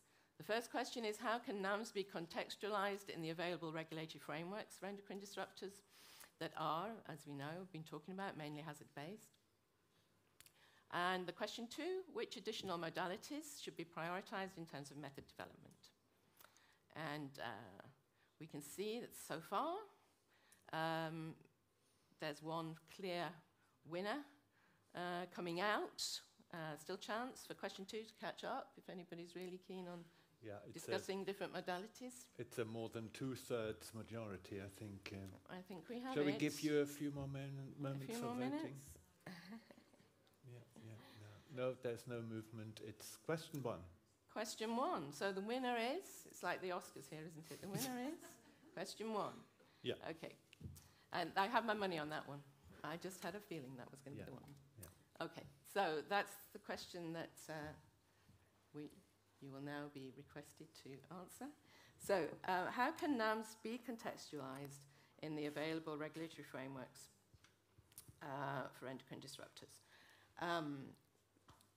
Henry, I don't know why I'm looking at you. I don't know why, but my eyes are drawn to you. Would you like to start with this one? No, I would not like. Yes, okay. Of course, this is not an easy question. It's a complicated, many-headed, or many roads to follow. But we all know the criteria, and of course, NAMs are useful we look at the AOPs for the MEs and the key events. It's much easier than for the adverse effects. So I think they are going into the mechanistic part, and fortunately for us as ecotoxicologists, the embryo assays are also regarded as NAMs, and there you could, in my opinion, or we have markers of adversity in some of them. We need to agree that we are not going to the end of adversity, but believe in, for example, with our fish assays, that non-inflation of a swim bladder is an adverse effect, and we can stop there, and it's still a NAM. That would be one way to go from our side. And maybe having another look at the way we see adversity is a possibility, in fact, yeah. I don't know, maybe I look over to this side to see if anyone would like to come back on that. Maybe Emily? I don't know if come back on that. Or vehemently agree or disagree or add to. No, I think add to, because I think first you need to define what is a NAM, like how are you defining your NAMs? I mentioned actually that if you have a really nice robust screening assay for what we call activity, but actually is 2/3 of the regulation. You have to have activity and a connection and adversity, but activity and the connection is 2/3 of the battle, let's say. You can also do a stepwise way of looking at it, where if you have these 2/3, do you need to go to the last third? I think this is actually in line with what you were saying. This is, of course, an example of how you can contextualize it. And I do think that ecotoxicology is an area which is not mined enough for the NAMs, actually, because this is an area where the tests that we have are not technically categorized as adversity tests anyway. And you do have these embryo assays, but you can also have development. And I'd like to mention, thank goodness, because I didn't in my talk, the ERGO project, looking at cross-species crosstalk with the different in vitro and in vivo assays, and that is really helpful. So I think all of those developments can really assist us in, I guess, contextualizing NAMs to better implement them in what we have. But also, I mean, you really brought up this point of the mechanistic information and how important that is for actually identifying EDs, and how it's, in fact, easier, if you like, to do that in more with using NAMs. And Okay. Shall we ask the industry? Shall we? Okay. Dan, what do you think? Is this on? Yeah, speak and we'll tell you if we can hear you. It's all right. Okay. I'll be honest, I was hoping for the other question. I didn't vote, but and I might sound a little bit kind of old-fashioned, but I've been a bit taken by surprise by this NAM discussion, because I've always seen that there's new approaches coming on. I didn't really see the need for a name for it, but as I understand it, we've got a variety of methods, and for me, the context of that would be, the best way to contextualize it would be to go to the criteria, and Emily's just alluded to that. Obviously, some of those methods are in silico, methods which can be used for prioritization, read across. We've got methods like SequPass, which I think could be really useful. I presume that counts as a NAM. I don't know. Phylogenetic comparisons, and that certainly provides an opportunity to do read across and maybe minimize animal testing, certainly to prioritize things. But I think probably the biggest area of benefit for this process from NAMs would be in terms of AOPs, because we've got lots of in vitro assays, and we can measure, endocrine activity, and to some degree we can establish what's adverse. Certainly in human health, may be a bit easier than in ecotoxicology, but we do need to demonstrate a linkage, and there is, the opportunity in the guidance to demonstrate that through a mode of action approach, and the best way to do that, in my view, is take an AOP approach, look at an AOP, look at the data, identify where you maybe don't have adequate information, and make a hypothesis and propose that to an RMS and do a test accordingly. And I think that that's a better way, as I mentioned hopefully at the end of the talk, it's a better way to approach addressing the criteria than to do tick box exercise of tests, which, and obviously in the outset it might be good to just do a level 3 test, and that might be sufficient to do the job. But I think after that the danger is to say, well, if you've got something in a level 3, then you should go and do a fish full life cycle, which is ultimately just a bigger, longer study which kills more fish. It doesn't necessarily provide you with more mechanistic information that's going to fill in your AOP. And we need to fill in the AOP to demonstrate the biologically plausible linkage. So I think it's useful, and AOP networks will obviously help with that. And so I've ended up hopefully sounding more positive than I started. But yes, you did. I think it was very positive, actually. Can I also just take the opportunity to say I forgot to put my 2 words up at the end of my flash presentation, which were specificity and toolbox. Okay, thank you. Okay, may I just, am I allowed to? You may allow. Yeah. I think it's a brilliant suggestion, and we need to do something like this, linking the question of endocrine mode of action with adversity, utilizing AOPs and AOP networks. Is there a precedent for this already? Has this been tried? Can I step in there? Yeah, please. The so question I participated in a ECHA ED committee meeting on a well-known triazole, and obviously this is my industry view, but it sounded to me a bit like members of the committee were voting on an AOP rather than on a mode of action for the compound. I did point that out because actually what should have been up for discussion was whether the criteria were met by that substance, and the point in contention was whether there was a biologically plausible linkage. And I think that the key thing is to look at the data for that substance and see, does it map to an AOP? Not say, yeah, we think there's an AOP that links aromatase inhibition with fish reproduction. That's true, but it doesn't necessarily mean that the data for that substance align with that. Indeed, I think that's a precedent. Thank you. So, shall we give someone else an opportunity? Maybe Sander, would you like to come back on the question, either building on what's been said or giving your own view? Was there? Yeah. Sander was there. Okay. I don't remember. I know exactly which substance. No, but I think when it comes to, because I think the question was I can't see the question anymore, but the regulatory, how can we put contextualizing nouns within the regulatory context? Yeah. And I think that it's like what the other speakers say. I think it provides a lot of mechanistic information, which is important. I think if we would have much more information there, like Henrik was saying, maybe you can pinpoint where you should look further in your assessment and there come up with a more intelligent testing strategy. But of course, that means you would need to have information on that initiating events coming from all the studies. And of course, if you're not required to do them, then probably nobody's going to do them. So I think the initial step is actually to require much more of those studies that are considered to be robust enough to be used as a screen, because most of them, you can easily screen them.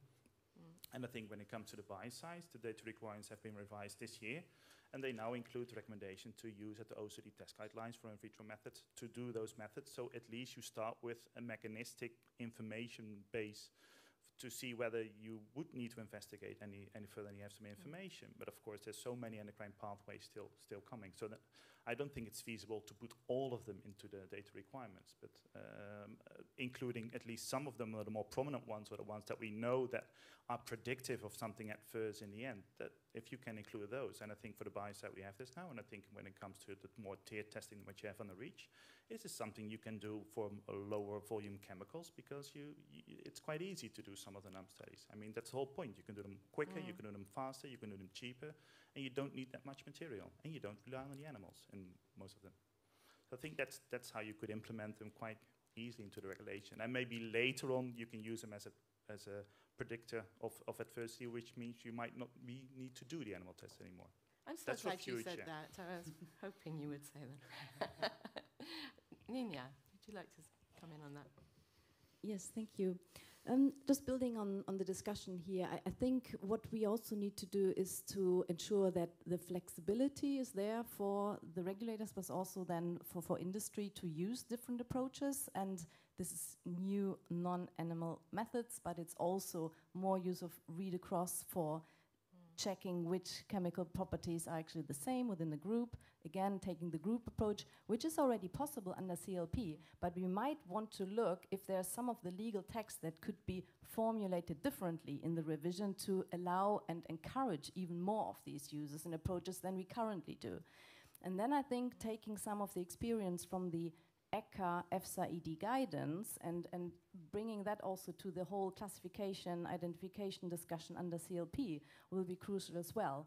And here, of course, the tricky point will be to differentiate what is the level needed for a category 1 identification and what are the methods that you need for satisfying a category 2 identification, because this will be the regulatory categories that then count for all of the downstream application. I think that's a very good point. Sorry to throw this in, but what about the thorny issue of international validation? Well, maybe Emily, she's got her finger up. Of NAMs, before we... Wait, but that was this morning's session. I actually just did want to come back to your question about AOPs and if there's some proof or if this has been done, and I think we have indeed seen this. I think the problems that we run into are the availability of any methods, NOMs, endpoints, etc., to show the different key events, to be able to make that linkage. And that's one of the reasons why I was sort of promoting the Ergo project for reading across. Also, even if you have them, you may only have them for human health. Maybe you have them for vertebrates. You definitely don't have them for invertebrates. So I think that the point is that more development of the NOMs and also much more pinpointed into the regulatory need and looking at what is in the AOP, how can we measure this, what is in the AOP, how can we measure this. Develop an AOP, also develop a way to look at the key events or which endpoints should be measured in the in vivo studies, because that's also possible. We have many in vivo studies where just the endpoints that we need have not been measured. And then Andreas' point about the reliability and the relevance that you demonstrate through validation. Yeah, well, and I think that is a sticky issue, maybe, because we do have certain criteria that we use for reliability and relevance, but when it comes to looking at key events and these types of things, we cannot be as rigorous because those are not validated assays, and we already have to use them, actually. If you're trying to look at those, they are not validated, and we still have to be able to look at them. I mean, I hope that we as experienced evaluators can look at the key details that we need to look at, but of course it's not an internationally validated assay. We have 2 minutes left. There's 2 minutes left. For Sander. Do you want? Oh, there's one for Sander, but I do feel like we need to let Jordan and Karen. Yeah, thank you. For me, I would like to put this the question we have also in perspective with the regulation need and what we try to achieve, because we talk about NAMs as if we are able to, as a regulator, from a regulatory point of view, to make an assessment and to take a decision on how to regulate the risk, if there is a risk. But when we go with the CLP regulation to a new hazard class, this is also about self-classification. So this is also for the company to be able, based on NAMs, to make the self-classification on their side and be able to take a decision on the risk management, because first this is on the side of industry to regulate the risk, to take measure for the risk, and they need to have the test to make an assessment, their own assessment. And it's also a concept, of course, we have after the CLP harmonized classification dossier, but this is the second step. First, this is really self-classification, and we need to have tests that are robust for industry to make a decision, I think. And this is important to take into consideration when we try to put NAMs in perspective in some regulation as the requirement. Yes, then you probably may need this validated test method in a regulation, in a guideline. But Karin, please. Yeah, and if I may add, is it working? You are working. Yeah, okay. Is it working? It sounds quiet. She's working. Please, go ahead. The microphone. Working, yeah. Of course, scientific developments are good, and we should really try to incorporate them in a regulatory system as fast as we can, if it makes sense. If it comes to experimental methods, a validation is important, ring testing, in order to ensure that they are robust and the results are comparable. So we are monitoring these and updating data requirements when it comes when it's due time, when there is the need. Just in the area of plant protection products, I would like to mention that all scientific literature is considered in the dossiers, so also non-GLP studies. That's something to be kept in mind, and also that there is now the pre-submission meetings for applications are really a possibility, becoming more and more important, and that there is really a window of opportunity for the applicants and the rapporteur member states to discuss these issues.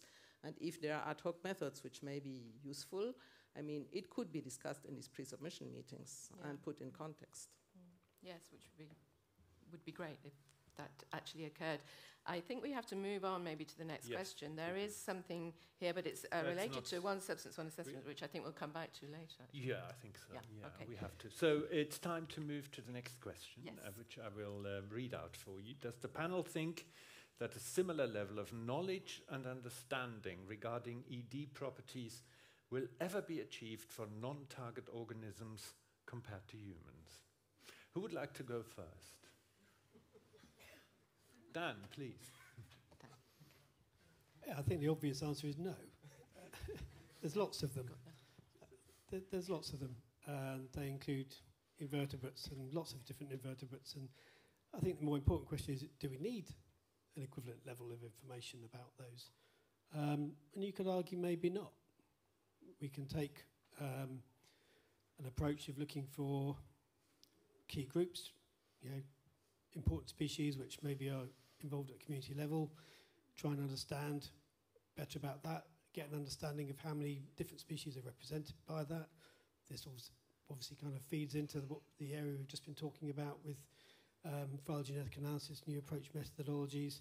I think, however, the real issue with this in terms of ultimately you're asking about ED and invertebrates, is establishing adversity.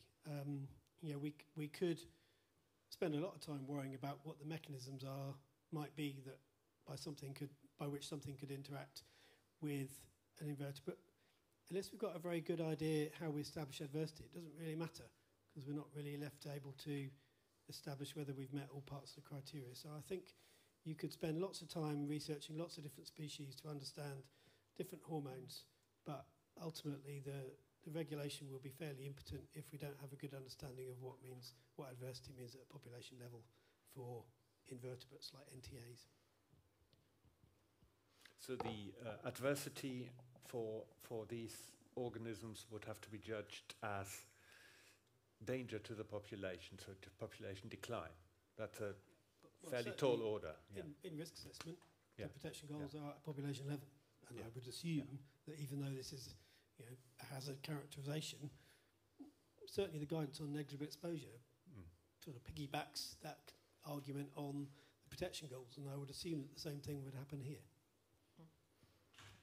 Any views from... Maybe Henrik wants to reply. Henrik. Yeah, thank you. My answer is also no. Just look at the funding picture in Europe. What goes to health and mammalian research and what goes to non-mammalian research, then you have the answer already. Is that okay? I agree with Dan. We don't need the same level of information. It's impossible for all species. So classing would probably be a good idea. But still, we have huge gaps. Now we talk about invertebrates. It's not only for invertebrates. We still have huge gaps for non-EAST. But for invertebrates, they are even larger. And we have examples. TBT and snails, they can be sensitive. They can be extinct if you don't do something. And I don't think you would catch TBT in any of the existing guidelines we have today. So we need to improve. That's a very, very good point. And we don't need to get at the level, also because we talk about populations and we talk about individuals for human health. But we need to improve. just for clarification, I'm interested in your view, Henrik, but also others. If we are saying population level effects, does that not increase the burden of proof, the hurdle, even further?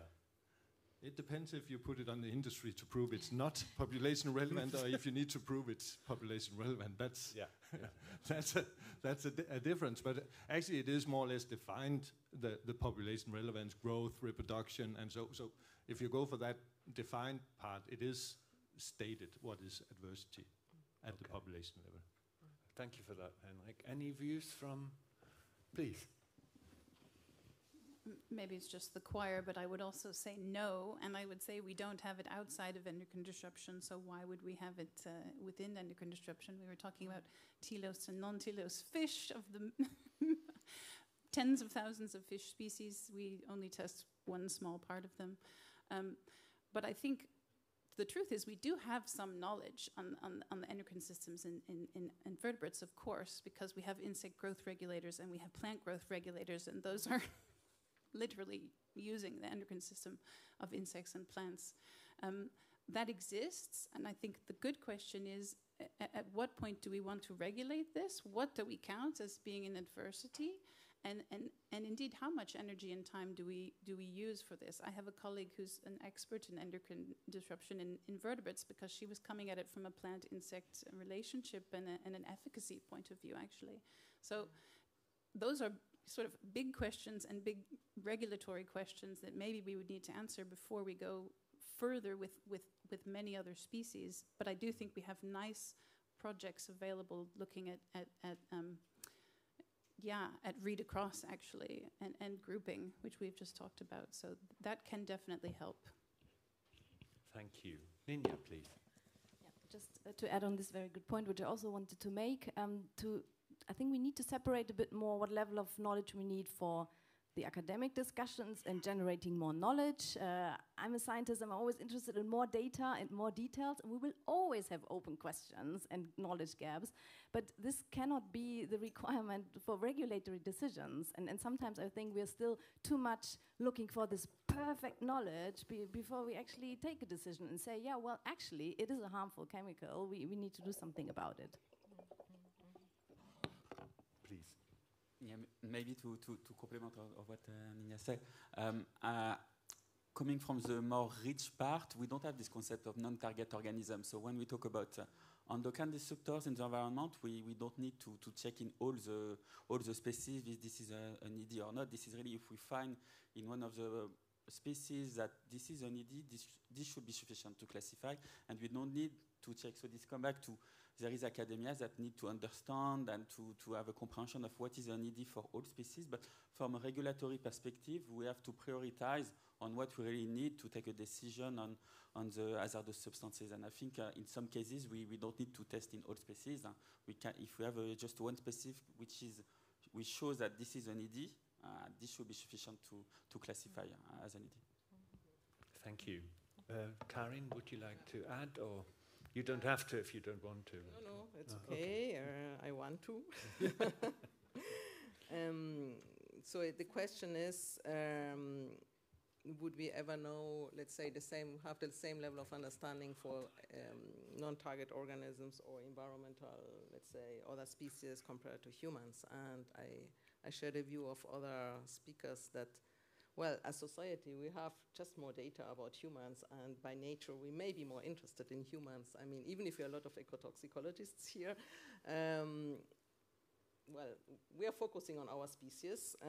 That's the bad news, I think. The good news is that it is possible to extrapolate also a lot, and that there is research going on. So that's the good news of the story. Thank you. But also maybe the word integration as well, and the cross-extrapolation, and the bringing together, and maybe things are changing. Yeah, but sorry, there's three gentlemen here, and they all want to say something.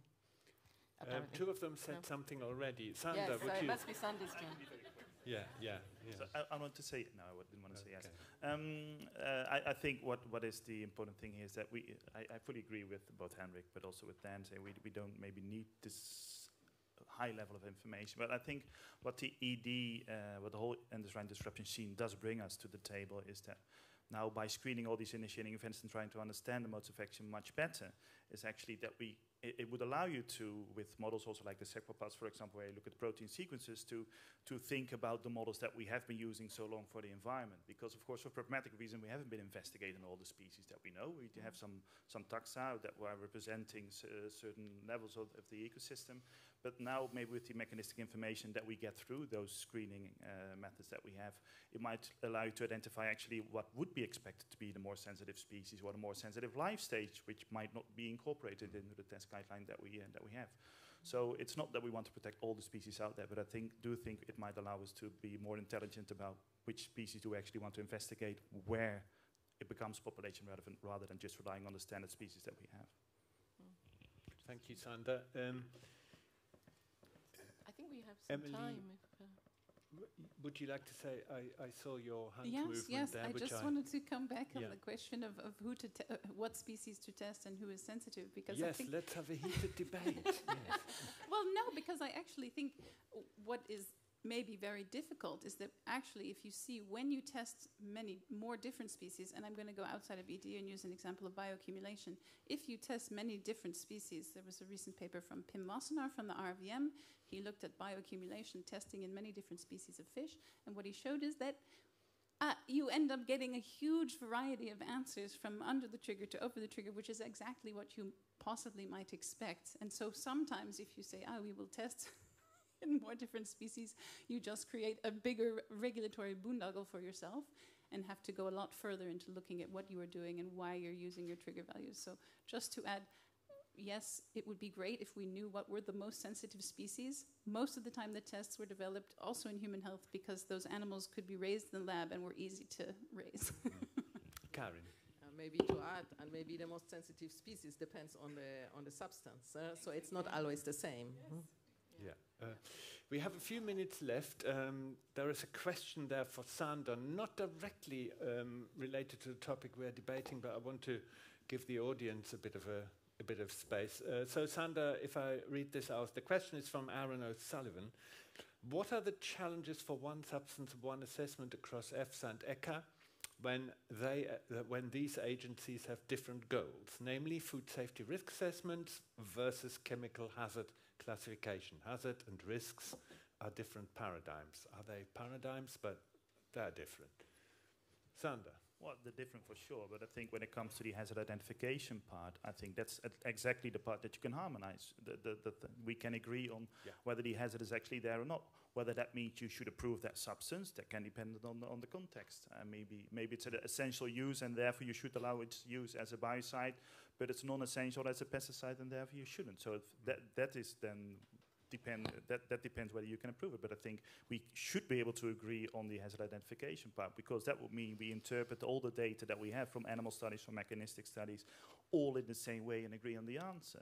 I think the most challenging part is the agencies is actually also making sure that we're all assessing the same data set itself, because we have applicants under pesticides that have a different data package than another applicant under the biocides, even though it's a different substance. And at the moment, we don't have access automatically to each other's data set.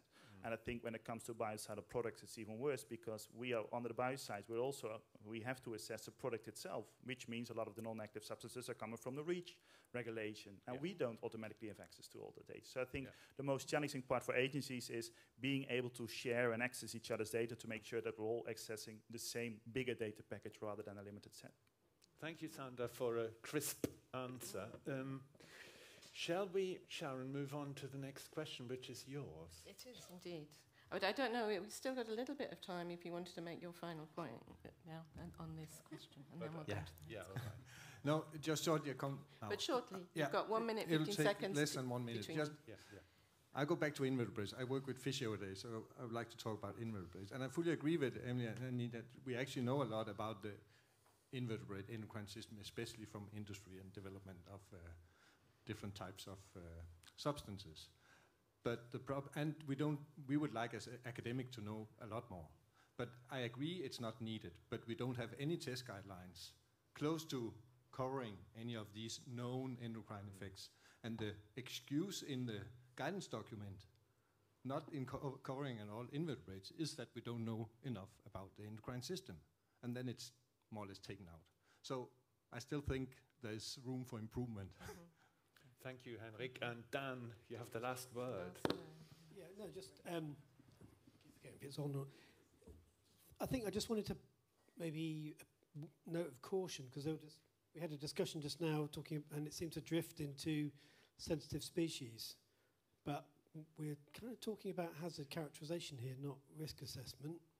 So I would have thought for invertebrates, what we should be looking at is kind of specificity and what we know about their endocrine systems and whether it could be disrupted. And actually the sensitivities, according to the legislation, not that important, because we can, we don't have a lead effect. We can have a very weak hormone agonist, which might only be taking effect above or around the MTC, but that's still an endocrine that's still endocrine activity, and it could still lead to a classification as an ED. So sensitivity is not that important per se. So I think when we start exploring into invertebrates, we should not get bogged down in which is the most sensitive species. Okay, thank you, Dan, and I'll hand over to Sharon. Question. Okay, so the third question, when I find it, is yes, here it is. There. Thank you. So yes, it's related to what biocides and pesticides regulations. The criteria have triggered many initiatives, which led to EU projects, like Orion, and other projects focusing on developing new methods for ED identification. But maybe the pace of innovation does not match to the pace of its implementation. So would you agree with that? And then the real question is, can we design a process that allows us to speed up? What can we do to speed up the regulatory implementation and application of innovative approaches? So it's sort of a question in two parts. First, you agree the pace of innovation does not match pace of implementation, and then how to speed up. Should we start on this side? Anyone? Anyone wants to volunteer as a burning wish to? Karen. Yes, I mentioned it a little bit before already, some of the keywords. In a way, it's normal that, let's say, innovation in science, until it's transposed in regulation, takes a little bit of time. That's absolutely normal. But okay, here we are trying to speed it up. So, and as I mentioned before, for pesticides, first, all literature needs to be considered. So there is, let's say, an open window to use also innovative protocols and results in the assessments. Of course, it will then be assessed if it's relevant, etc., or not, but it should be considered. And then the issue that ad hoc protocols can also be considered in a dossier, but of course, I mean, they are not peer-reviewed, they have not been they're not recognized, they're not in the data requirements, but you could still submit a study done on the basis of an ad hoc protocol. And here, back to the pre-submission meetings, is super important. If there is the need or there is innovation, I mean, it can be discussed and it can be considered. And that's a way of speeding up also these new developments in science into the regulatory system. Yeah, I think that's a good point. Yeah, and Emily, do you want to take it further? Just to add, I think that actually the ED regulation is relatively flexible for that, because you do have the AOP, you do have the linking between, and then you really have to use some, well, not yet internationally validated assays in order to do that. And also some endpoints from validated tests which may not have been part of the validation. So I think actually for EDs, it may be even more flexible than outside of EDs. So just to add that to your... I think so, yeah. Yeah. I think, Nina, please, yeah. Thank you. I mean, when we're looking at current obstacles, that's basically the other way how to see why actually do we need to speed it up. So what is currently holding it up? And I think, for example, under REACH, the ED identification is coupled with the need to demonstrate equivalent level of concern, which always is an additional burden when you as a regulator propose a substance as an SVHC and go for the ED identification.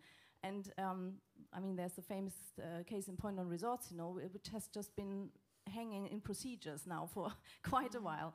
And I think there are other examples as well. So in terms of one solution is in the REACH revision, we need to have a separate entry on just endocrine disrupting property in the Article 57 and not this need to demonstrate equivalent level of concern. That there would be very specific proposal to delete these two properties. Jordan, I think it's appropriate you come back on this one.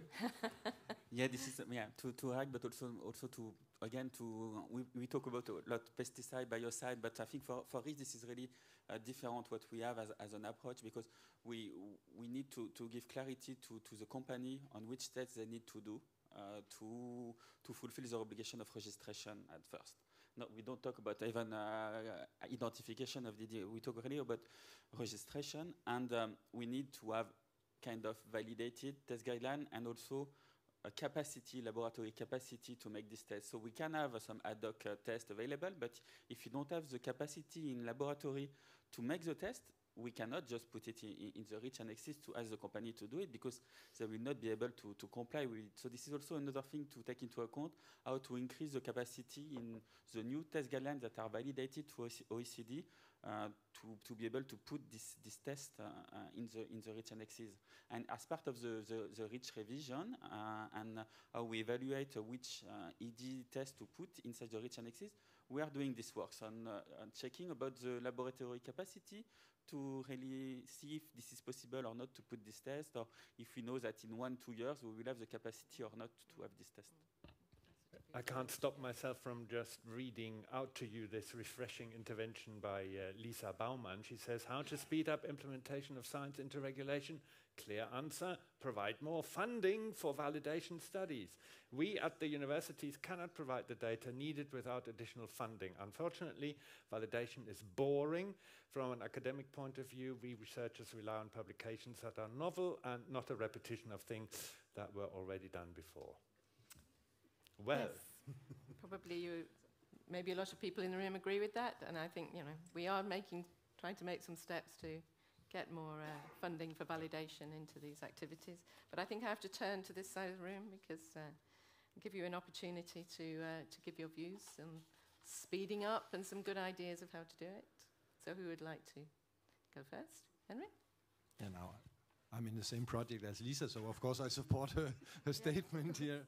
No, and that is, I think that's one side of the story, because you can't hire a PhD to do repeat work already done. So a different type of support for validation is important.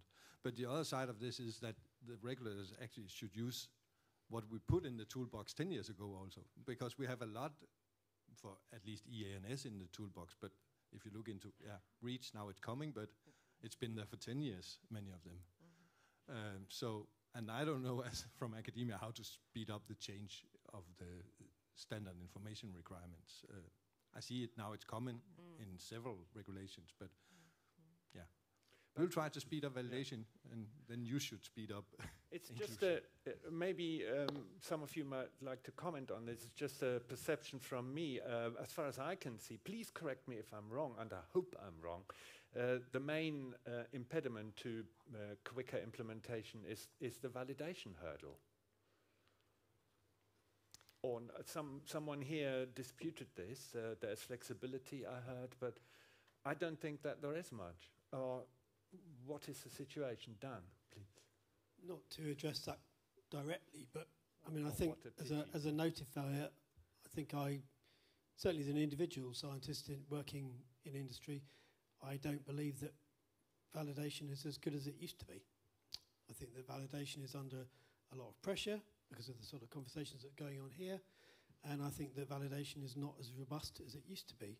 And there's, I can hear, a chatter of we need it to be faster, we need these methodologies, and we need them to be validated. Well, as someone that uses the studies, I feel at times that we've just about got used to and just about got someone that can reliably deliver a study, and we're being told that that's not the right one, we should be doing something else, and we've got another methodology which is less well validated and less reliable, and that's not a good situation. So actually, I'm not saying that everything needs to stay the same, but actually we do need a certain degree of stability in order to get, because validation is only the first part of the process. Once you've got a validated study, all the validation does is show that, and then certainly in this context, is that an endocrine active compound of a certain modality does what you expect in an organism which you know can respond to it.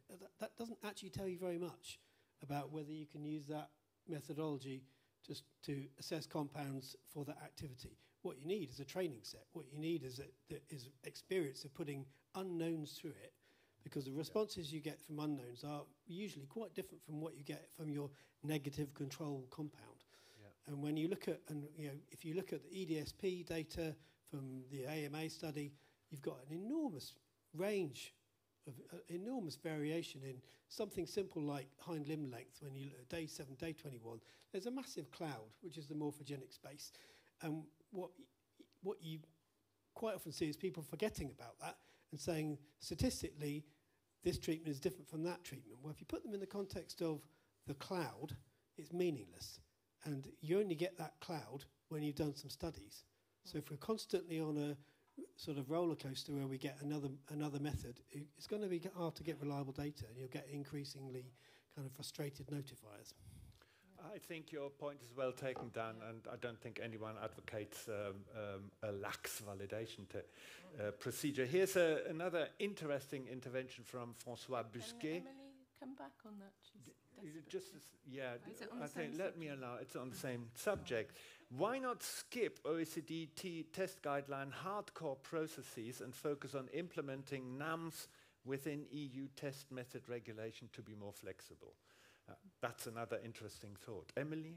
And I actually, that it's very nice that was kind of in line with what I was saying, because maybe I am on the opposite side, agreeing with Dan, but also on the opposite side, because I tend to agree that the validation, the way we do it now, is we test known substances, and then we say, here's a very nice pattern.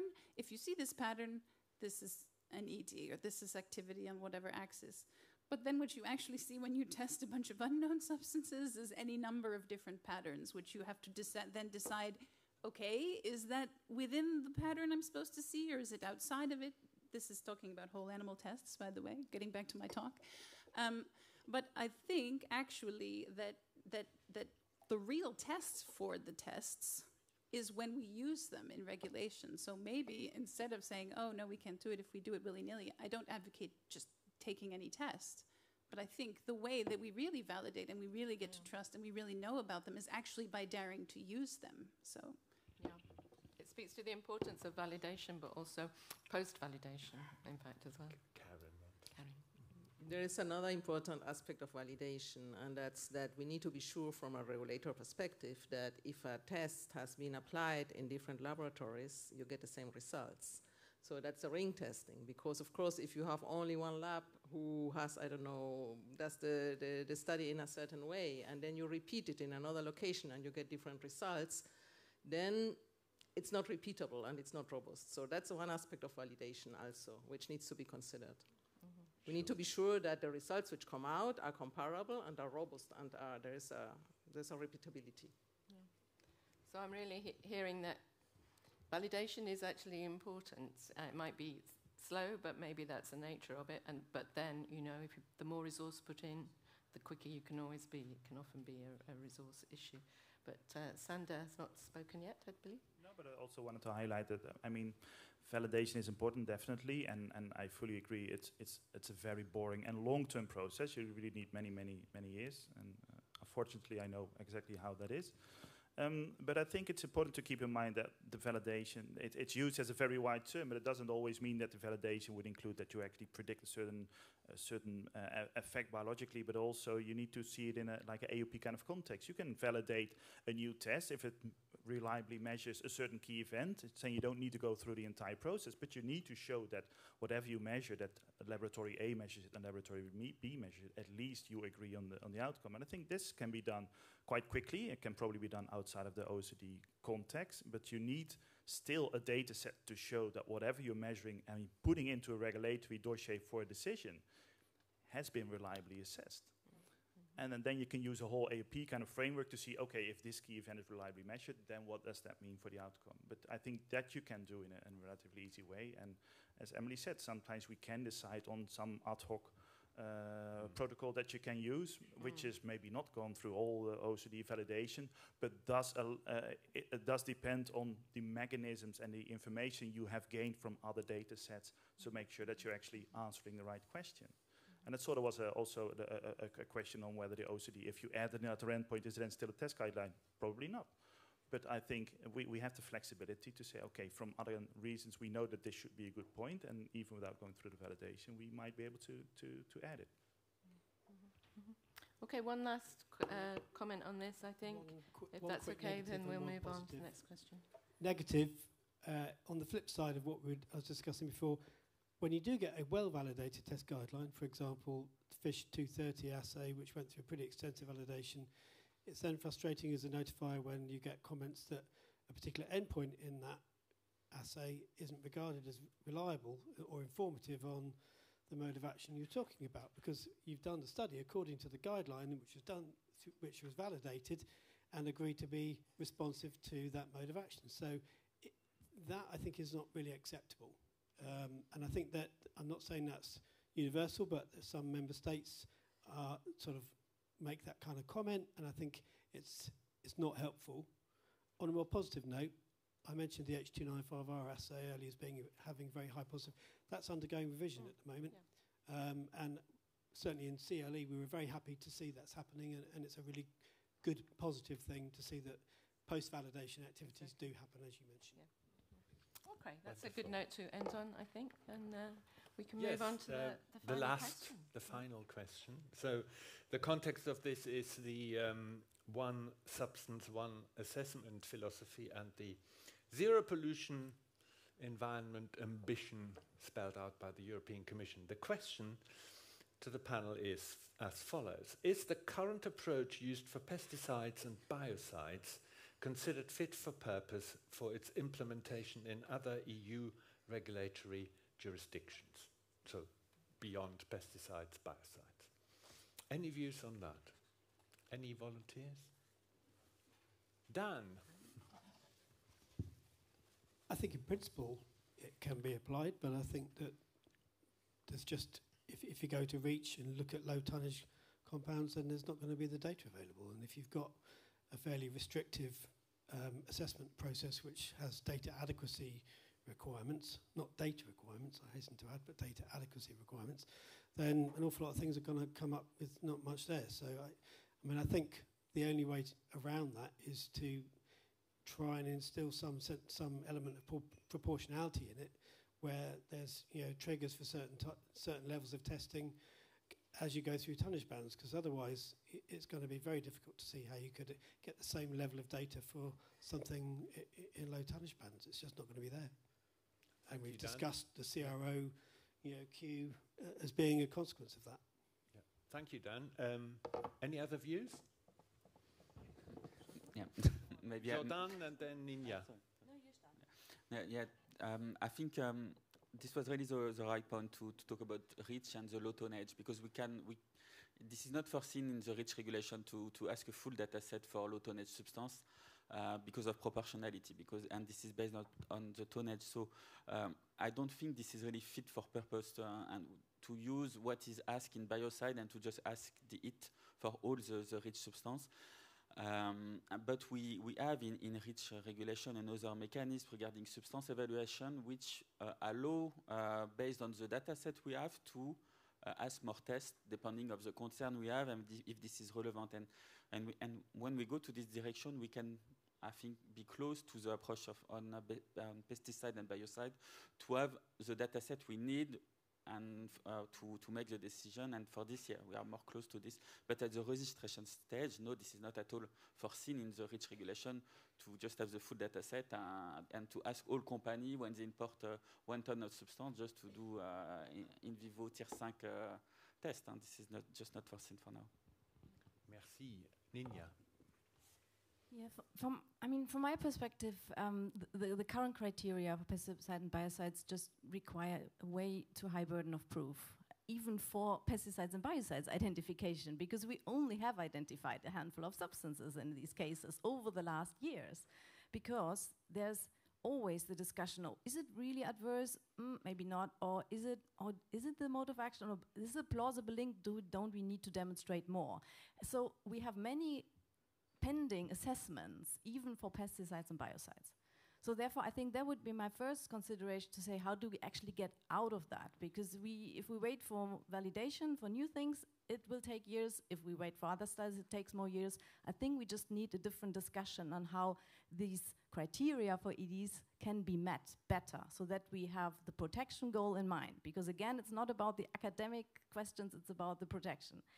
And then secondly, I think as the information gap is even worse for industrial chemicals, as we heard, the category 2 for the suspected endocrine disruptors under CLP will have to play a really crucial role, where we already identify suspected endocrine disruptors, but take it then forward as like a protection level to cut off these criteria, these substances also in all of the sensitive uses for environment and health. So these are the two approaches which I think we have to take.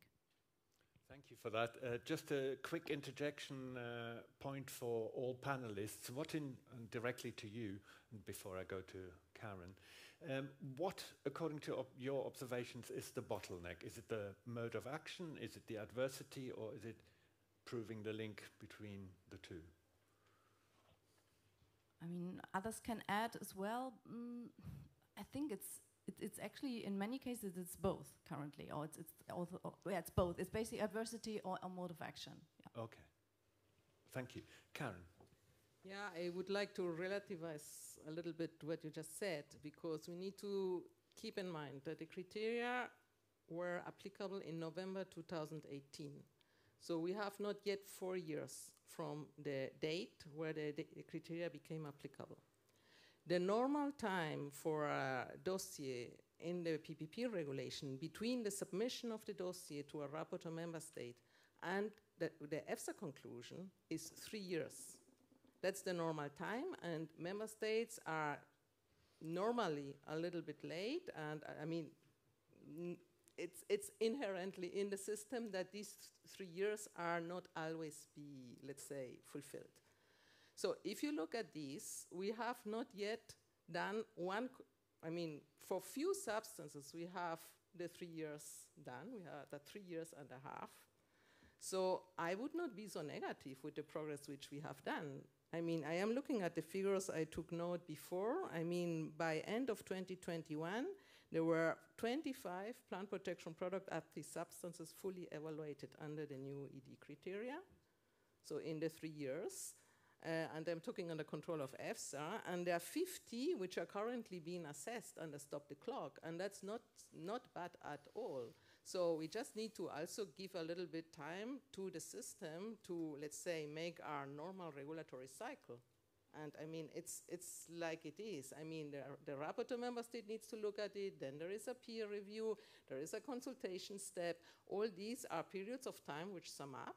And let's say, if you really are good in deadlines, I mean, it's 3 years minimum.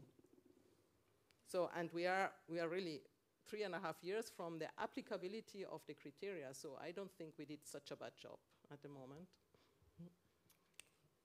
Emily? Maybe I will just add, and thank you, Karen, for that. But I would just add that these discussions, which you described, Nina, for me, actually are, and if you look at my presentation, are discussions that really need to happen, because the endocrine system is very complex. It's the communication system of the body. You can have a direct effect, but it is also going to have changes and things happening if you have some other toxicity happening. So you really need to be able to have those discussions, have the right tests, the right endpoints to be able to do this. And so it is complex, and you can't just say, and now we're done, and now we're done, and now we're done. So I kind of agree with Karen. We have been really focusing on this and hammering through on all of these substances. So and the EFSA has also been doing a really great job at it. So. Okay, thank you for that. The gentlemen to my right are suspiciously quiet. Would you like to add anything to the debate? Oh, apart from Dan, I hasten to add. I just thought to give you an example. I don't think delays are at the feet of the ED regulation. I worked on a herbicide dossier that went in 2015 and still haven't seen the RA. That's not due to ED. It's just slow. and that may be particularly slow. But would you like to defend that, Karen?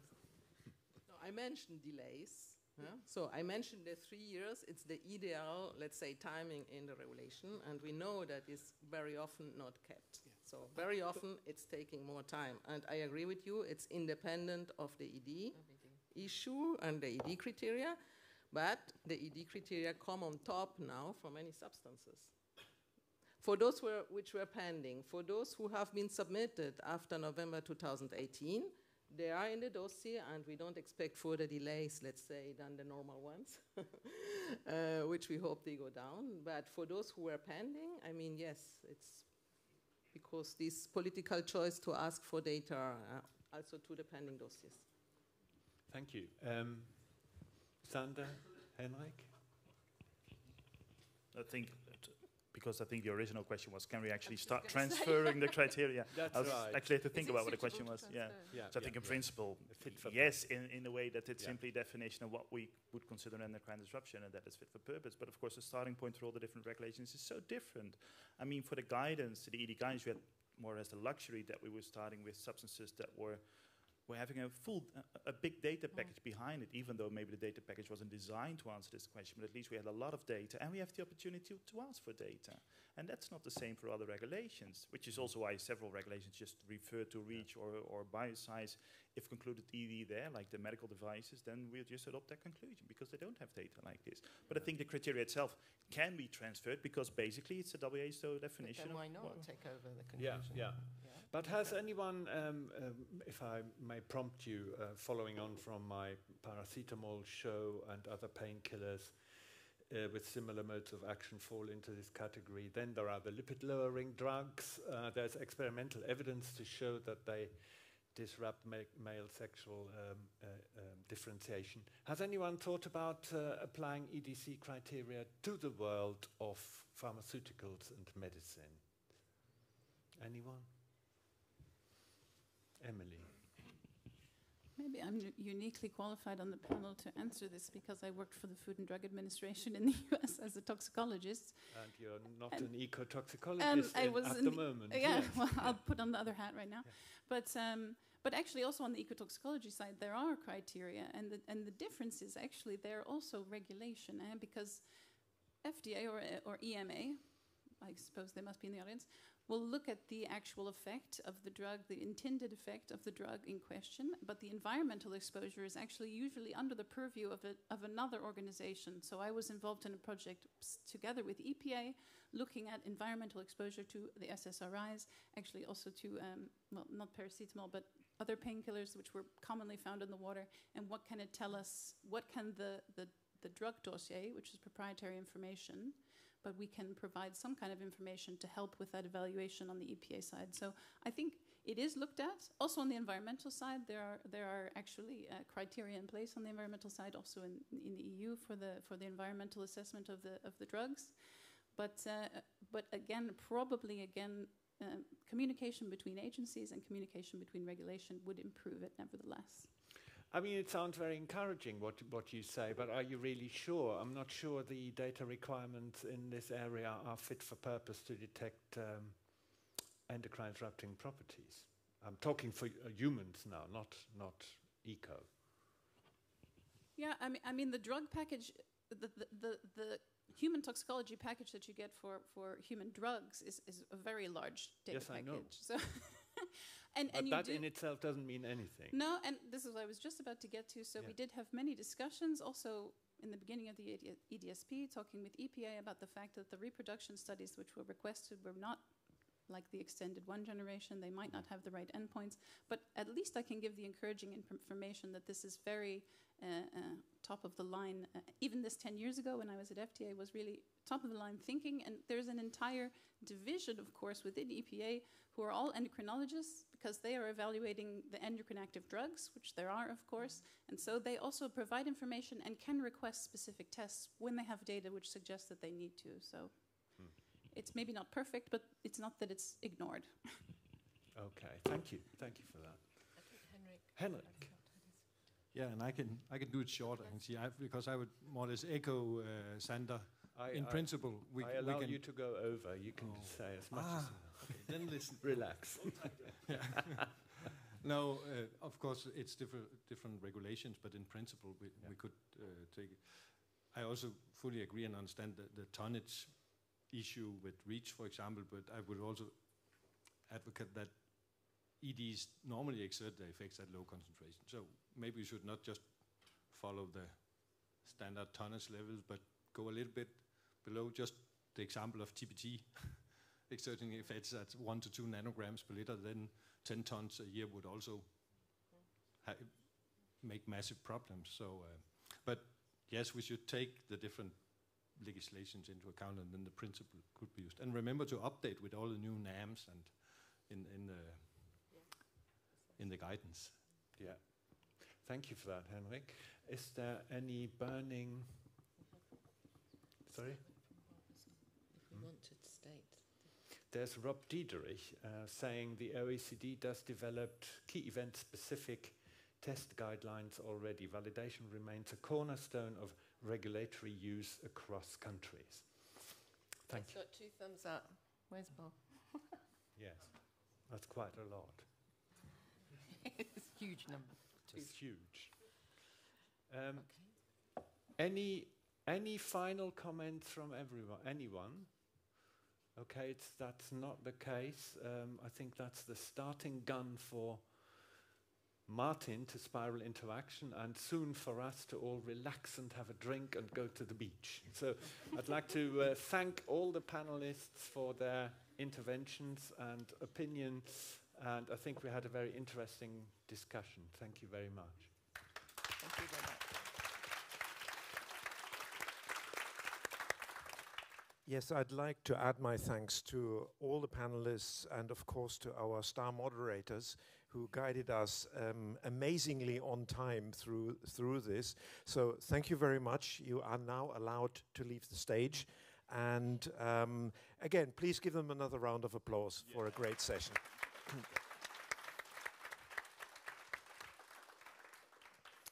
And with that, I think I'd hand over to Manu now for just introducing the rapporteurs of our session for the final session, and then to close us. Is that okay? Yeah, it's fine. Thanks, Martin. So briefly, just to hand over to our rapporteurs, namely Andreas starting, I think, and then Francesca, to summarize a bit what we have learned or what we are still wondering after this session.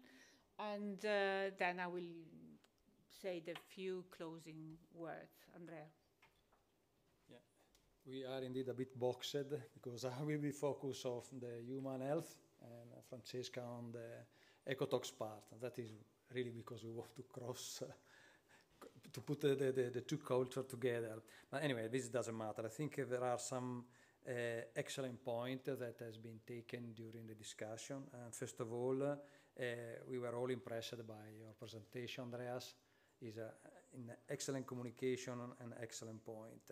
I mean, a clear message from the lesson learned across the taxa. We need horizontal ED criteria.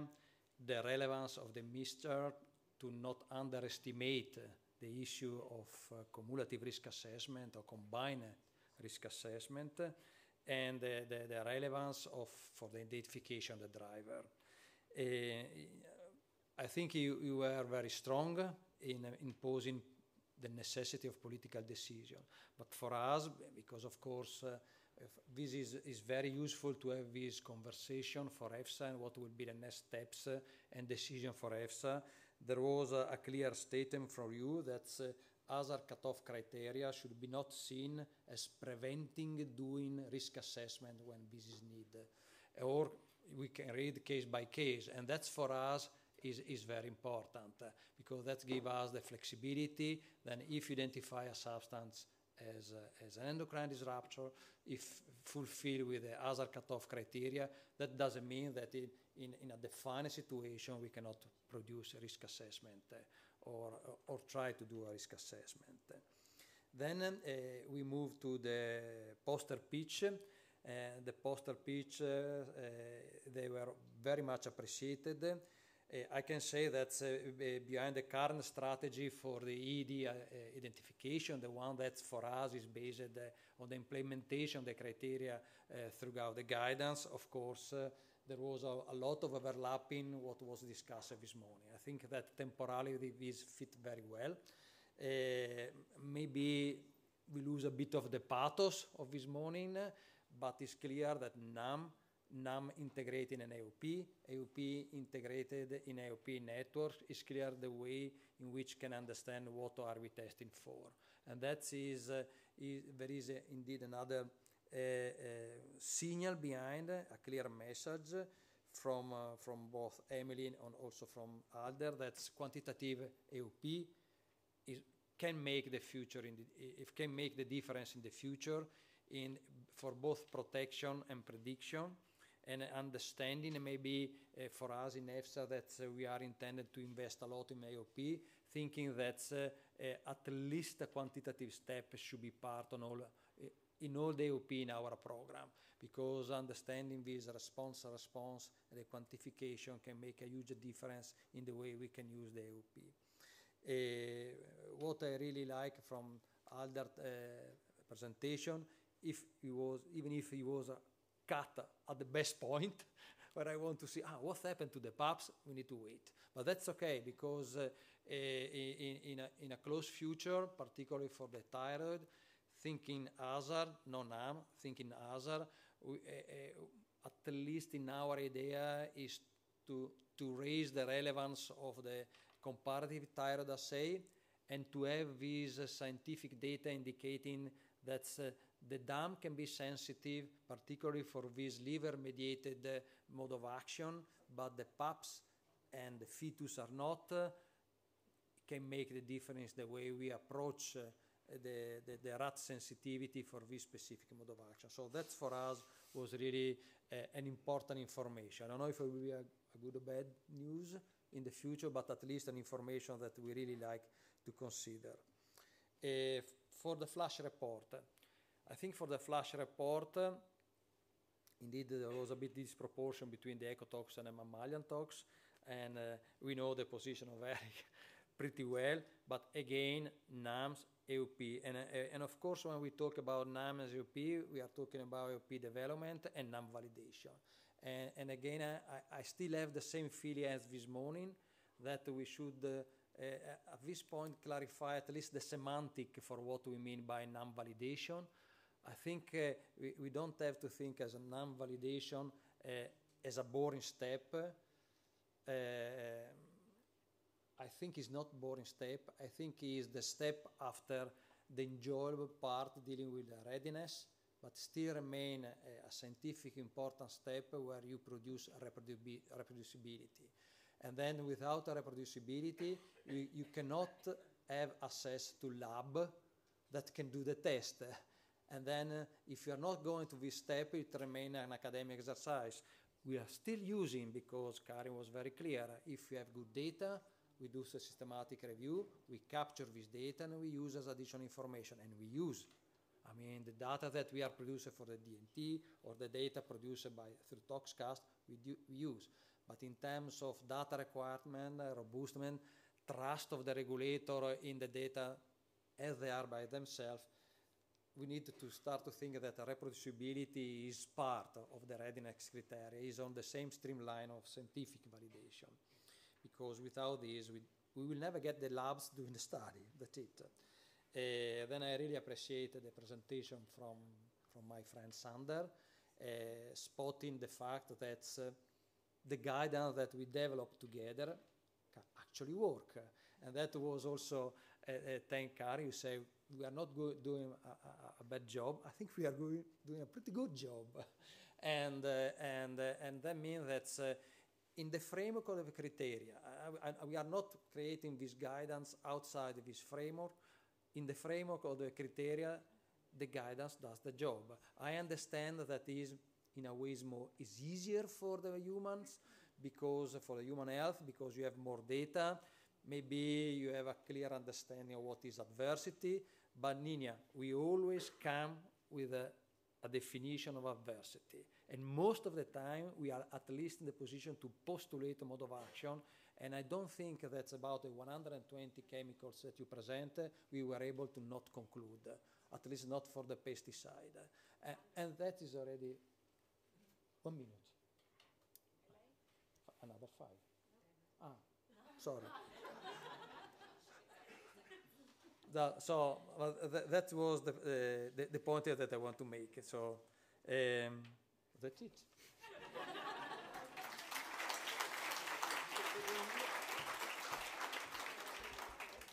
Sorry, Andrea.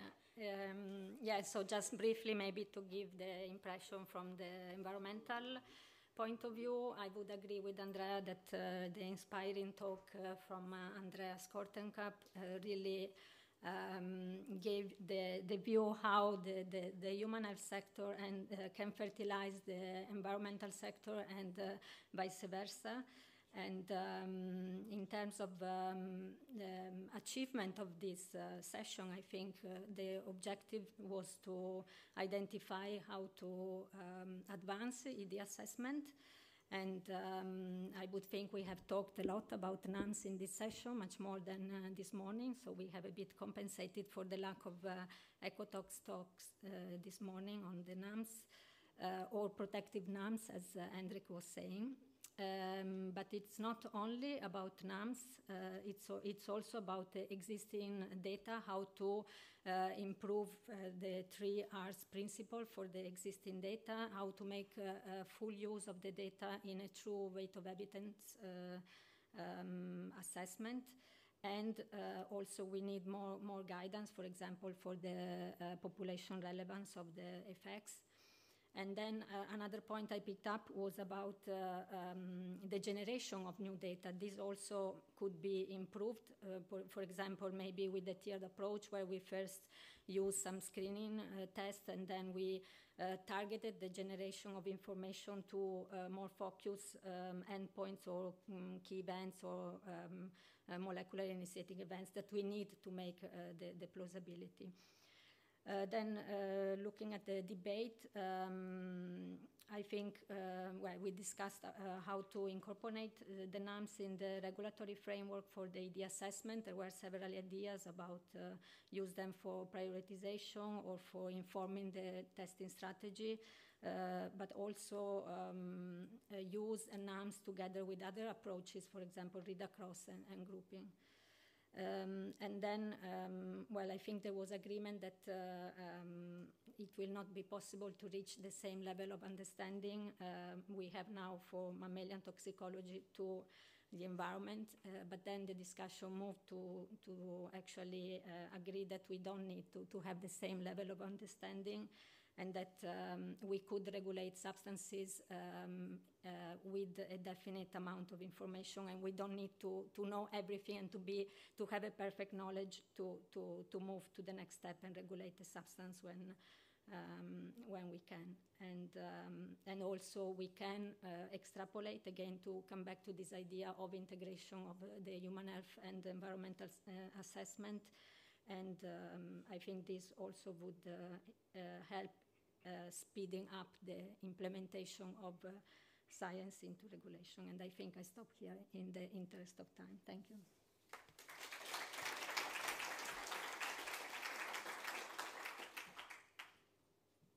I think I'll be very, very brief, but let's start from the due considerations that I have to make, what I'm happy to make. Thank you, Martin, for chairing today. Thank you very much, and also for the preparation before. And thank you to the panelists, to Andreas and Sharon. And I also want to thank the colleagues that behind the scenes, which did a huge amount of work. Francesca, Andrea, Mima today, Elena, Aude remotely, and Maria, the session coordinator. For a long time she had to interact with you. What I want to take home from this, besides the discussion, I hope new contacts, new people entering in the loop of our work, and we could exchange experienced young colleagues, experimental people. This is what makes our work more interesting every day. So not only regulatory, but also new people in the net. So I hope we can keep in touch and remain in touch. And having said this, 2 things to remind you with, that tomorrow the session will start 8:30. Yeah, very hard, Friday, for a Friday.